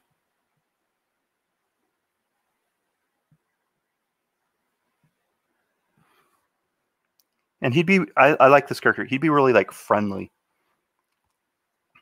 Like kind of innocent. You know? I don't even know what kind of clothes they wore back then. This is the kind of stuff where, that's why we draw small right now too, because we don't have to have all those. I can just kind of move forward, continue to use the momentum and not get caught up on like, what kind of, you know, shirt, what kind of cut, you know, of clothing did they wear back in the, you know, mid 1800s? I don't have to have that answer yet. Eventually I will need it. But at this point, it's not really the priority to have like every single thing locked down. There were shirts. One of my first job I ever had was at an apple farm in Oak Glen in San Bernardino County. And I think the kind of shirts, they didn't really have a true collar. It didn't go down like a lapel. Just had a ring that comes up. And he'd have suspenders. Maybe a suspender would, we'll see, I'll just put it on. Oh, this guy's got a point. No cast, just a rickety splint. A splint. Yeah. It could be, I like splint. Yeah, I probably, realistically, I'd probably explore both. One thing that's nice about cast is, you know, visually, collectively across the culture, it tends to be like a pretty obvious visual, like a symbol for broken. Right? It's bright white. It pops like on the character's design, you know, the visual design. You see that cast, you know, you get it. What's going on right away. A splint may be more subtle, more realistic, but if this is a stylized game and the point is clear communication, I think I would actually probably opt for the cast. I'd make it even bigger than I have here. More like the cast on the dog in Disney's Robin Hood, the bloodhound dog who has a broken leg. That's the kind of vibe I'm thinking, like a big, chunky cast. But it's a good idea. I don't think splint is wrong. I probably would try it because, you know, sometimes some of this stuff, you know, there's a reality that sometimes, you know, all this, theorizing, you know, this idea generation, a lot of it in your head, you do actually eventually have to test it visually. You know, that's like the reality. You do have to go draw it. And you may be wrong. That's oftentimes the case. Like you go make something, like what you thought was a really good idea, you know, intellectually, like in your head, you're just, you know, holding this idea in your mind, visualizing it. When you actually make it real, it may be stupid. Actually, it may not work. And you gotta pivot, and that's pretty common. This is a funny idea. So that same guy who mentioned the split, he mentioned having like where he said his float has a limp. So saying like, yeah, that's exactly the Alec just mentioned. Your idea of the float has a limp, his ghost float. That's exactly what I'm talking about. Like, that's why it's funny, because he's levitating like a little bit off the ground. It doesn't make sense because he's a ghost. But to see a little guy like Jimmy from South Park, Jimmy, like that kind of thing would be hilarious. I think it'd be really funny, And he's ultimately a healer, and that kind of makes sense because he's got bandages on. So we're kind of sending a symbol like he's dealt with death. He's dealt with injury before, and in a way that makes him a kind of authority, more equipped to be able to handle other people's injuries. I could see that kind of connection being made. He'd have a little bag like a satchel.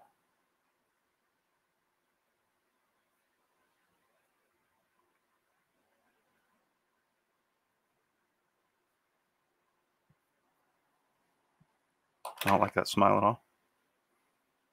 I like this crew. Yeah, the flying limp is hilarious to me.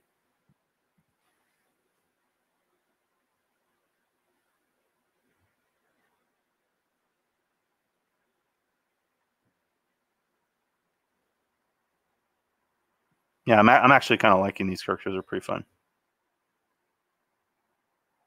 But they definitely work.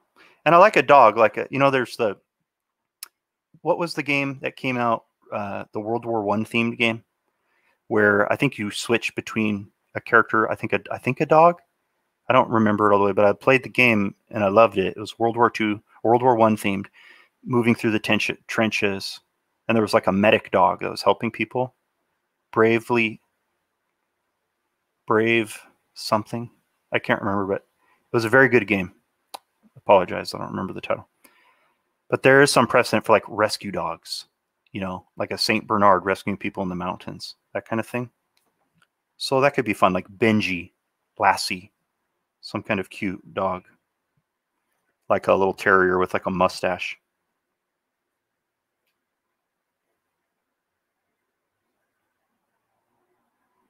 What was it called? Brave? It's just something Hearts? Okay, I'm just going to fill this in and move on. They need a lot of work. But what time are we at, Alec? 2:42. Okay, we got 20 minutes, so we're gonna stop. Unfortunately, I am having fun.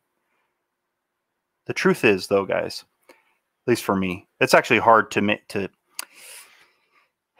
it's hard to make this stuff cool on the first batch, like the first round on live camera. So realistically, I would, if I would actually want to make these cool, I'll need to go back in my comfort zone and work on them, work out the kinks. And that's pretty normal, at least for me. Spend like a whole day, right? Yeah, I'd actually, I think there was a question, Alec asked me earlier from the chat. Someone asked, like, how long does it take to make a character design? That's a good way to enter the Q&A. How long does it take to make a character design? From my perspective, as long as it takes. Because you know what good characters do? They make a company millions and millions of dollars. That's the truth. That's you think at Blizzard they came up with the Overwatch cast in a week? I fucking guarantee they did not. Sorry for my, excuse my French. They may have had some of the basic groundwork of the ideas, but it took time. Great characters take time. That doesn't mean you couldn't create a piece of art. You could create a piece of art in a day. You could make something. Sometimes you get lucky. That happens. But that's not something a producer wants to hear or a manager, but I don't care about that. That's not my concern. My concern is making great characters that I believe in.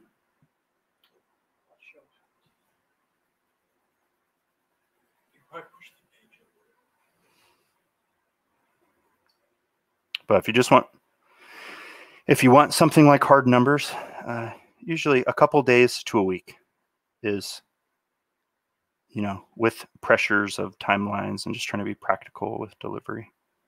A couple days to a week for, in my experience, for a good character. But again, I don't really think that's not, it's just not how I think.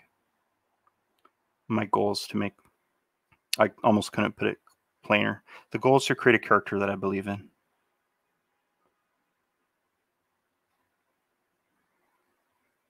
I care about them. They hit the right notes. Something in my gut tells me it's right and it's fun. Someone said Valiant Hearts was the thing. Valiant Hearts. Yeah, thank you very much. Yeah, Valiant Hearts was the name of that game. It's a great game.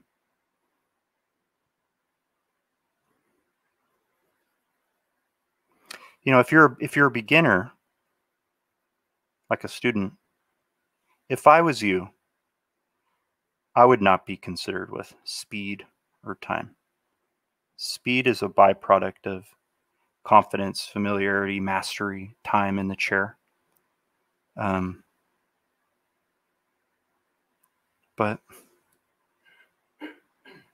I don't know.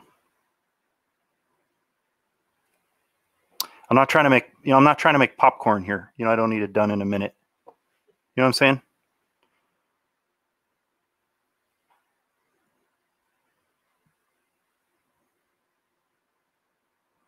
I think your goal should be to learn how to do the job, develop your voice, your sensibilities, learn how to do it. Get some wins under your belt, develop some confidence, and speed will come with time. I think that's like the most, I don't think it's a good priority personally. I think it's like a egotistical priority. It makes you look cool. It's a magic trick. It's like when I do the shape carving stuff. It's a kind of a trick. It's kind of fun. It's entertainment, but it's not the meat and potatoes of the job. You know, it's not the whole truth of the thing. Neither is speed.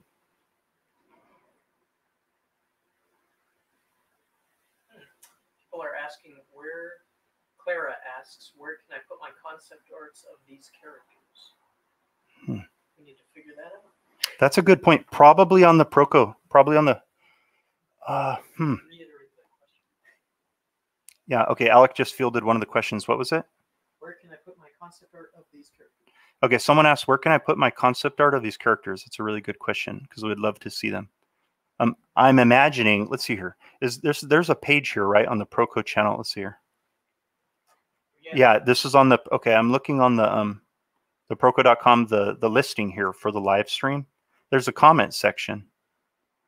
And I think you can upload photos, guys. Yeah, you can. It looks like there's an option to upload photos. So let's do it there, okay? Here in the, I'm going to post the link in the chat. I think that's the right link. Alec, please correct me if I'm wrong. But yeah, there's a comment section on the page for the live stream today, the Monster Lab live stream, and you can post pictures in there. So let's concentrate it. Let's keep it all in this spot. And then I'll go through and look at it and comment. Okay. That sounds fun. Also, just, you know, I'm gonna chill on my course for a bit. Okay. If it's cool, guys, sorry. I'm gonna plug it for a bit. If that's okay, sorry, please excuse me. But the character design Monster Lab course just came out. There was a 25%, I think, discount or something like that. There was some kind of discount available in the first week of pre-orders, and then it went back up to $75. And now just for today, for the stream, you can get 25% off if you use the code Harvestman25. So if you haven't bought it and you are interested, but you missed out on the discount earlier, it's a good time to get it today. Feel free to grab that code, circulate it to anybody you think might be interested. Get it while it's cheaper. Okay. With regard to speed, syntax. Oh yeah, I recognize you, syntax rigger. With regard to speed, I think beginners like myself often are unsure when to stick it out versus iterate, because there's a lot of advice to just iterate, but then you don't make something you like. I'm somewhat unclear, somewhat. I think realistically, guys, like different artists are going to have different priorities based on the kind of careers they've had. And they're going to give you different advice. There's some people that part of their claim to fame is their speed. That really is part of their strength. That's part of their greatness. And it's cool. It is cool for them, you know? And for some people, it's not a concern at all. And it's, I mean, that's, you know, people's approaches, their philosophy and approach to concept art is going to differ, you know, as much as the individuals themselves, their sensibilities, the way they think about life, their outlook, their priorities, the way they live, you know. That's why there are so many diverse artists.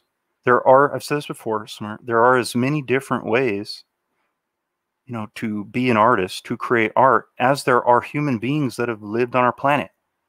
You know, you look at all the different cultures that have developed a different language, a visual language. Like, that's the actual fact. And you could look at our human culture and see it. And it's fun to discuss, to try to, it's part of the growth process to try to find the way, to try to find the answer. But ultimately, like, my greatest hope for people and all of my students is to help you find your own way. Like, that's how you become a grown-up and a mature artist, you know? You have to start making your own choices about the way you do things. Okay. What time is it? 2:50. Want me to just put the Slack thing in front of you? No, I mean, it's about time to wrap it up. Well, to answer a few questions. Oh.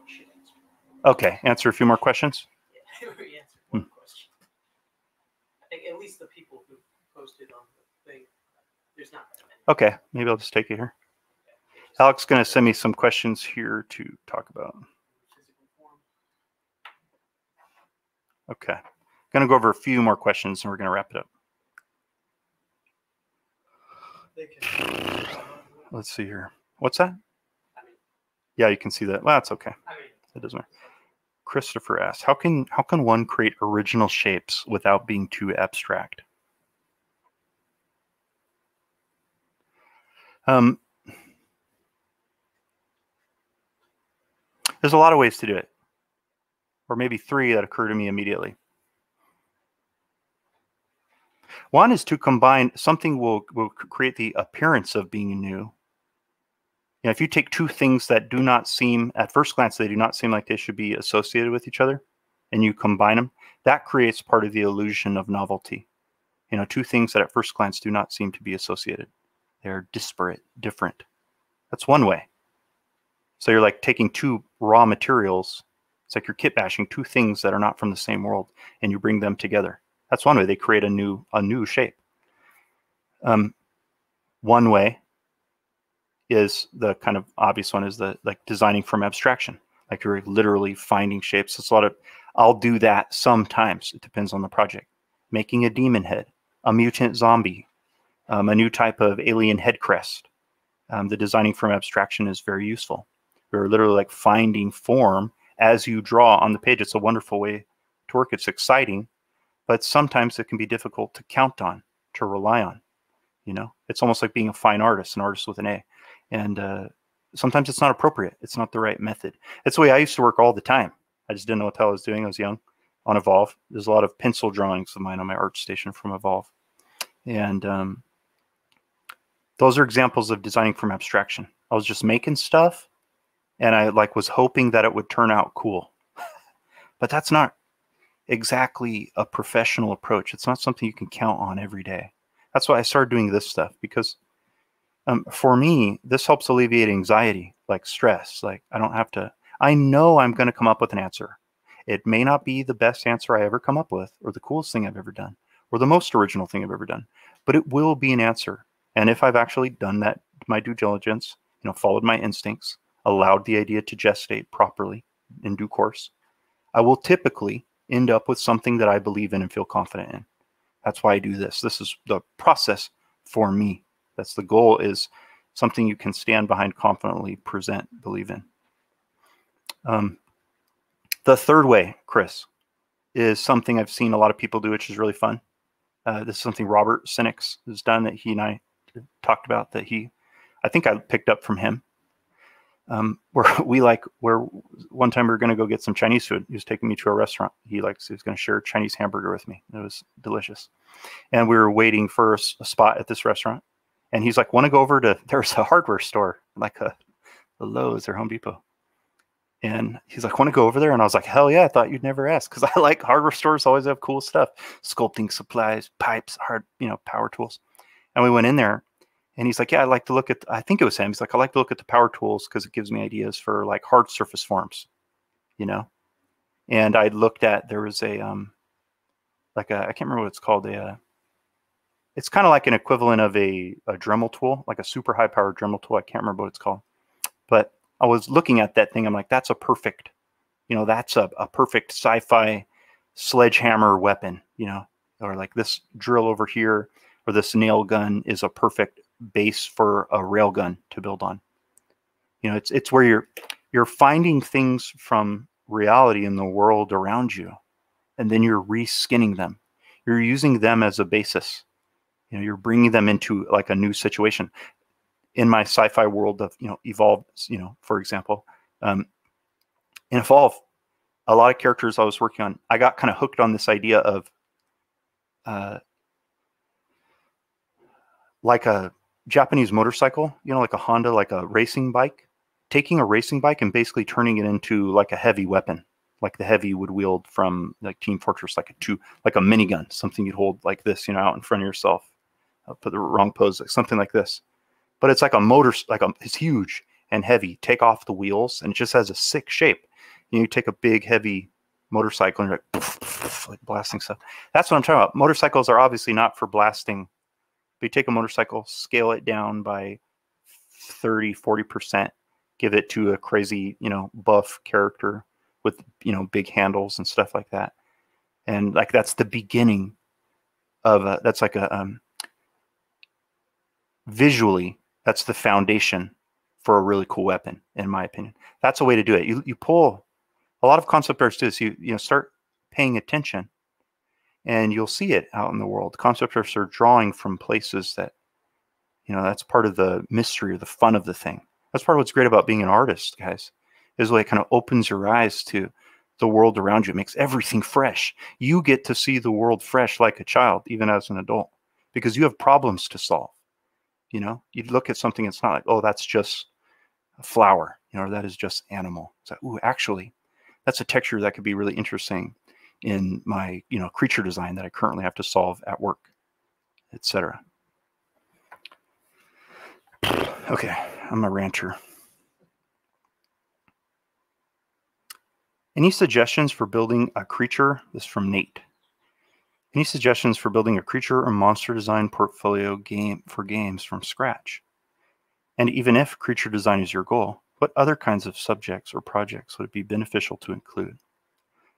This sounds like the kind of thing I do, like the kind of question that we would tackle. I'm not trying to plug my mentorships, but this is exactly the kind of stuff we talk about. In order to actually answer this with you, I'd want to know about you, like your values, what you're interested in. We do the list making exercise, try to get a feel for your passions, where you live, some of your life experiences, the things that you're interested in. And that's a really useful starting point. To me, it's almost like the most useful starting point. Because the truth is, the reality is that you could go any direction with this stuff at any time. You could come up with something that is, for all intents and purposes, clever, a good solution. But there's a difference between a good idea and an idea that you believe in. That's why I use that term. An idea that you want to pursue, that you give enough a damn about to actually bring to fruition. There's a difference there. So I'd be trying to find out what you care about, what you are really excited about, and that's our inroad. That's where we begin. And we'd probably build out a project. You know, it's like I'm working on some projects kind of like this with Allie Irwin, really good artist. Check us out. We're doing this same kind of thing. I'm not going to give away all the details, but we're doing this. It's, you know, we have a person who's a creature designer. She's got the interest and the skills, but what kind of creatures do you make without just, you know, stepping on the toes or following in the exact same path of a Wayne Barlow or, you know, Bryn Matheny or Terrell Whitlatch, right? We have to find a way to do our own thing.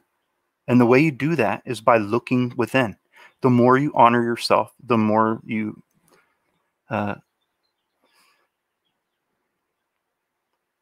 pay attention to yourself and your own motivations, the more you clarify your own values, the more you can be yourself. You know, the more unique your art is going to be by default, because as far as we know, you are the only person with your name that's ever existed in the history of our universe. And like, that's actually true as far as we know. So the more you can be yourself, the more you can be assured of uniqueness in your art, in any project you work on. All the artists we really love and admire on the internet, all these people with ridiculous followings, that's part of why we love them, whether we can articulate it or not, is they're, for the most part, they're fearlessly in pursuit of themselves. They are being themselves, you know? Okay. Cool. What's up? Alex, help me out here. Okay, I think that's a good place to stop. That's a lot of energy. Sometimes ranting like this, bringing it, you know, from the heart. It's kind of tiring for me, honestly.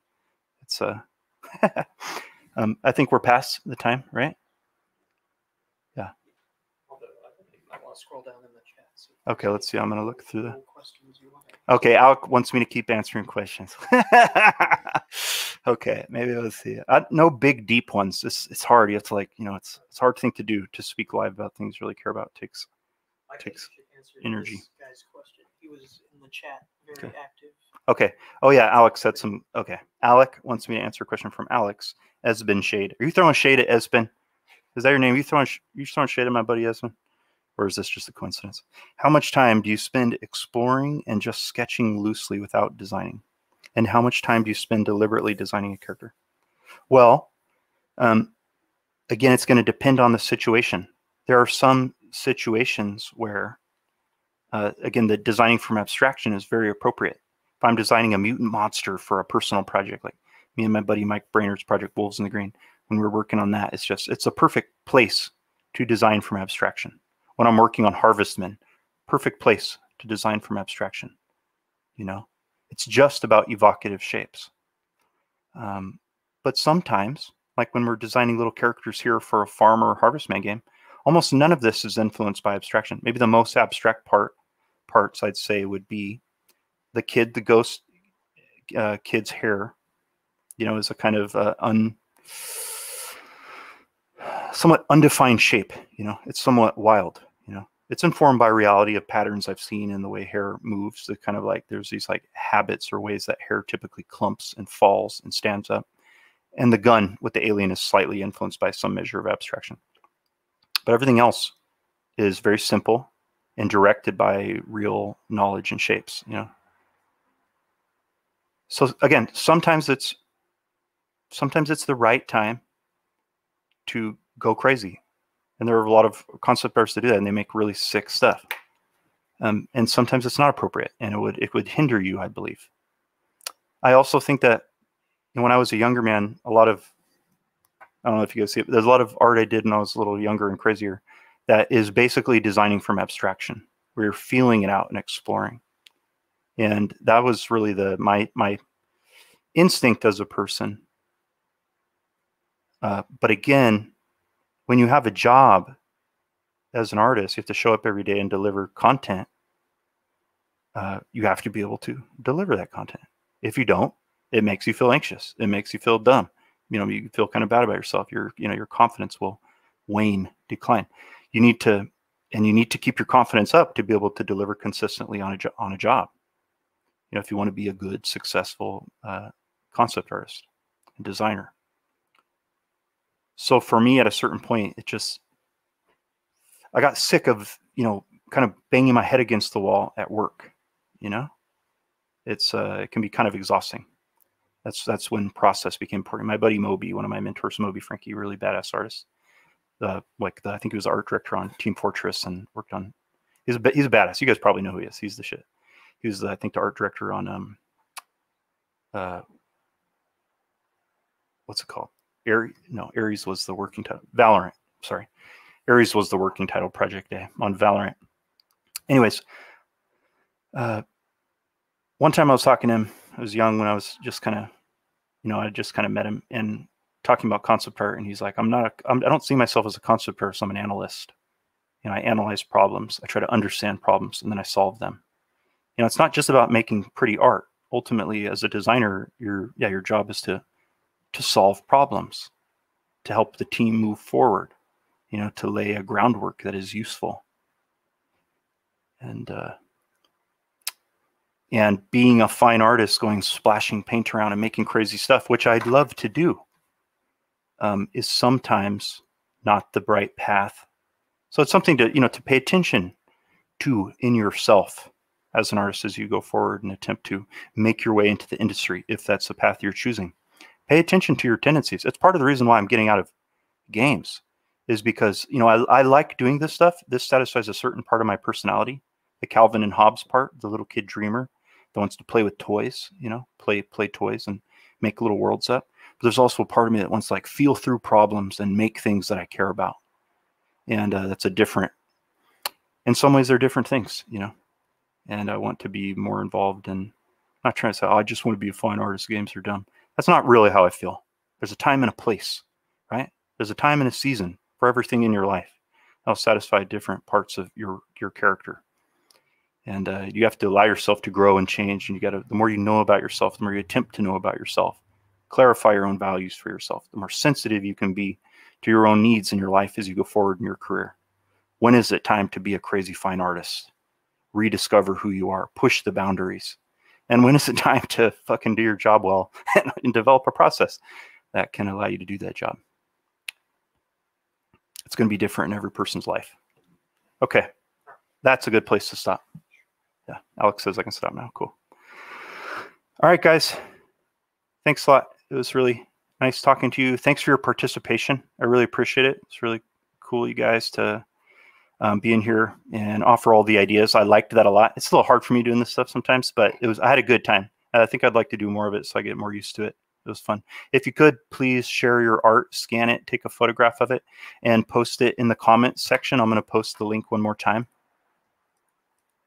The page for today, the live stream on proco.com. Yeah, the new site. And you could post your own artwork, your images of your team here for our beat 'em up there, and then I will go through and comment. Probably Alec will as well. And yeah, that's a good place to. I guess I'll plug some stuff. Okay, that'd be good. That'd be smart, probably. Okay, we got the course, the Character Design Monster Lab course that just went live a couple weeks ago, and I'm really excited about it. I'm proud of it.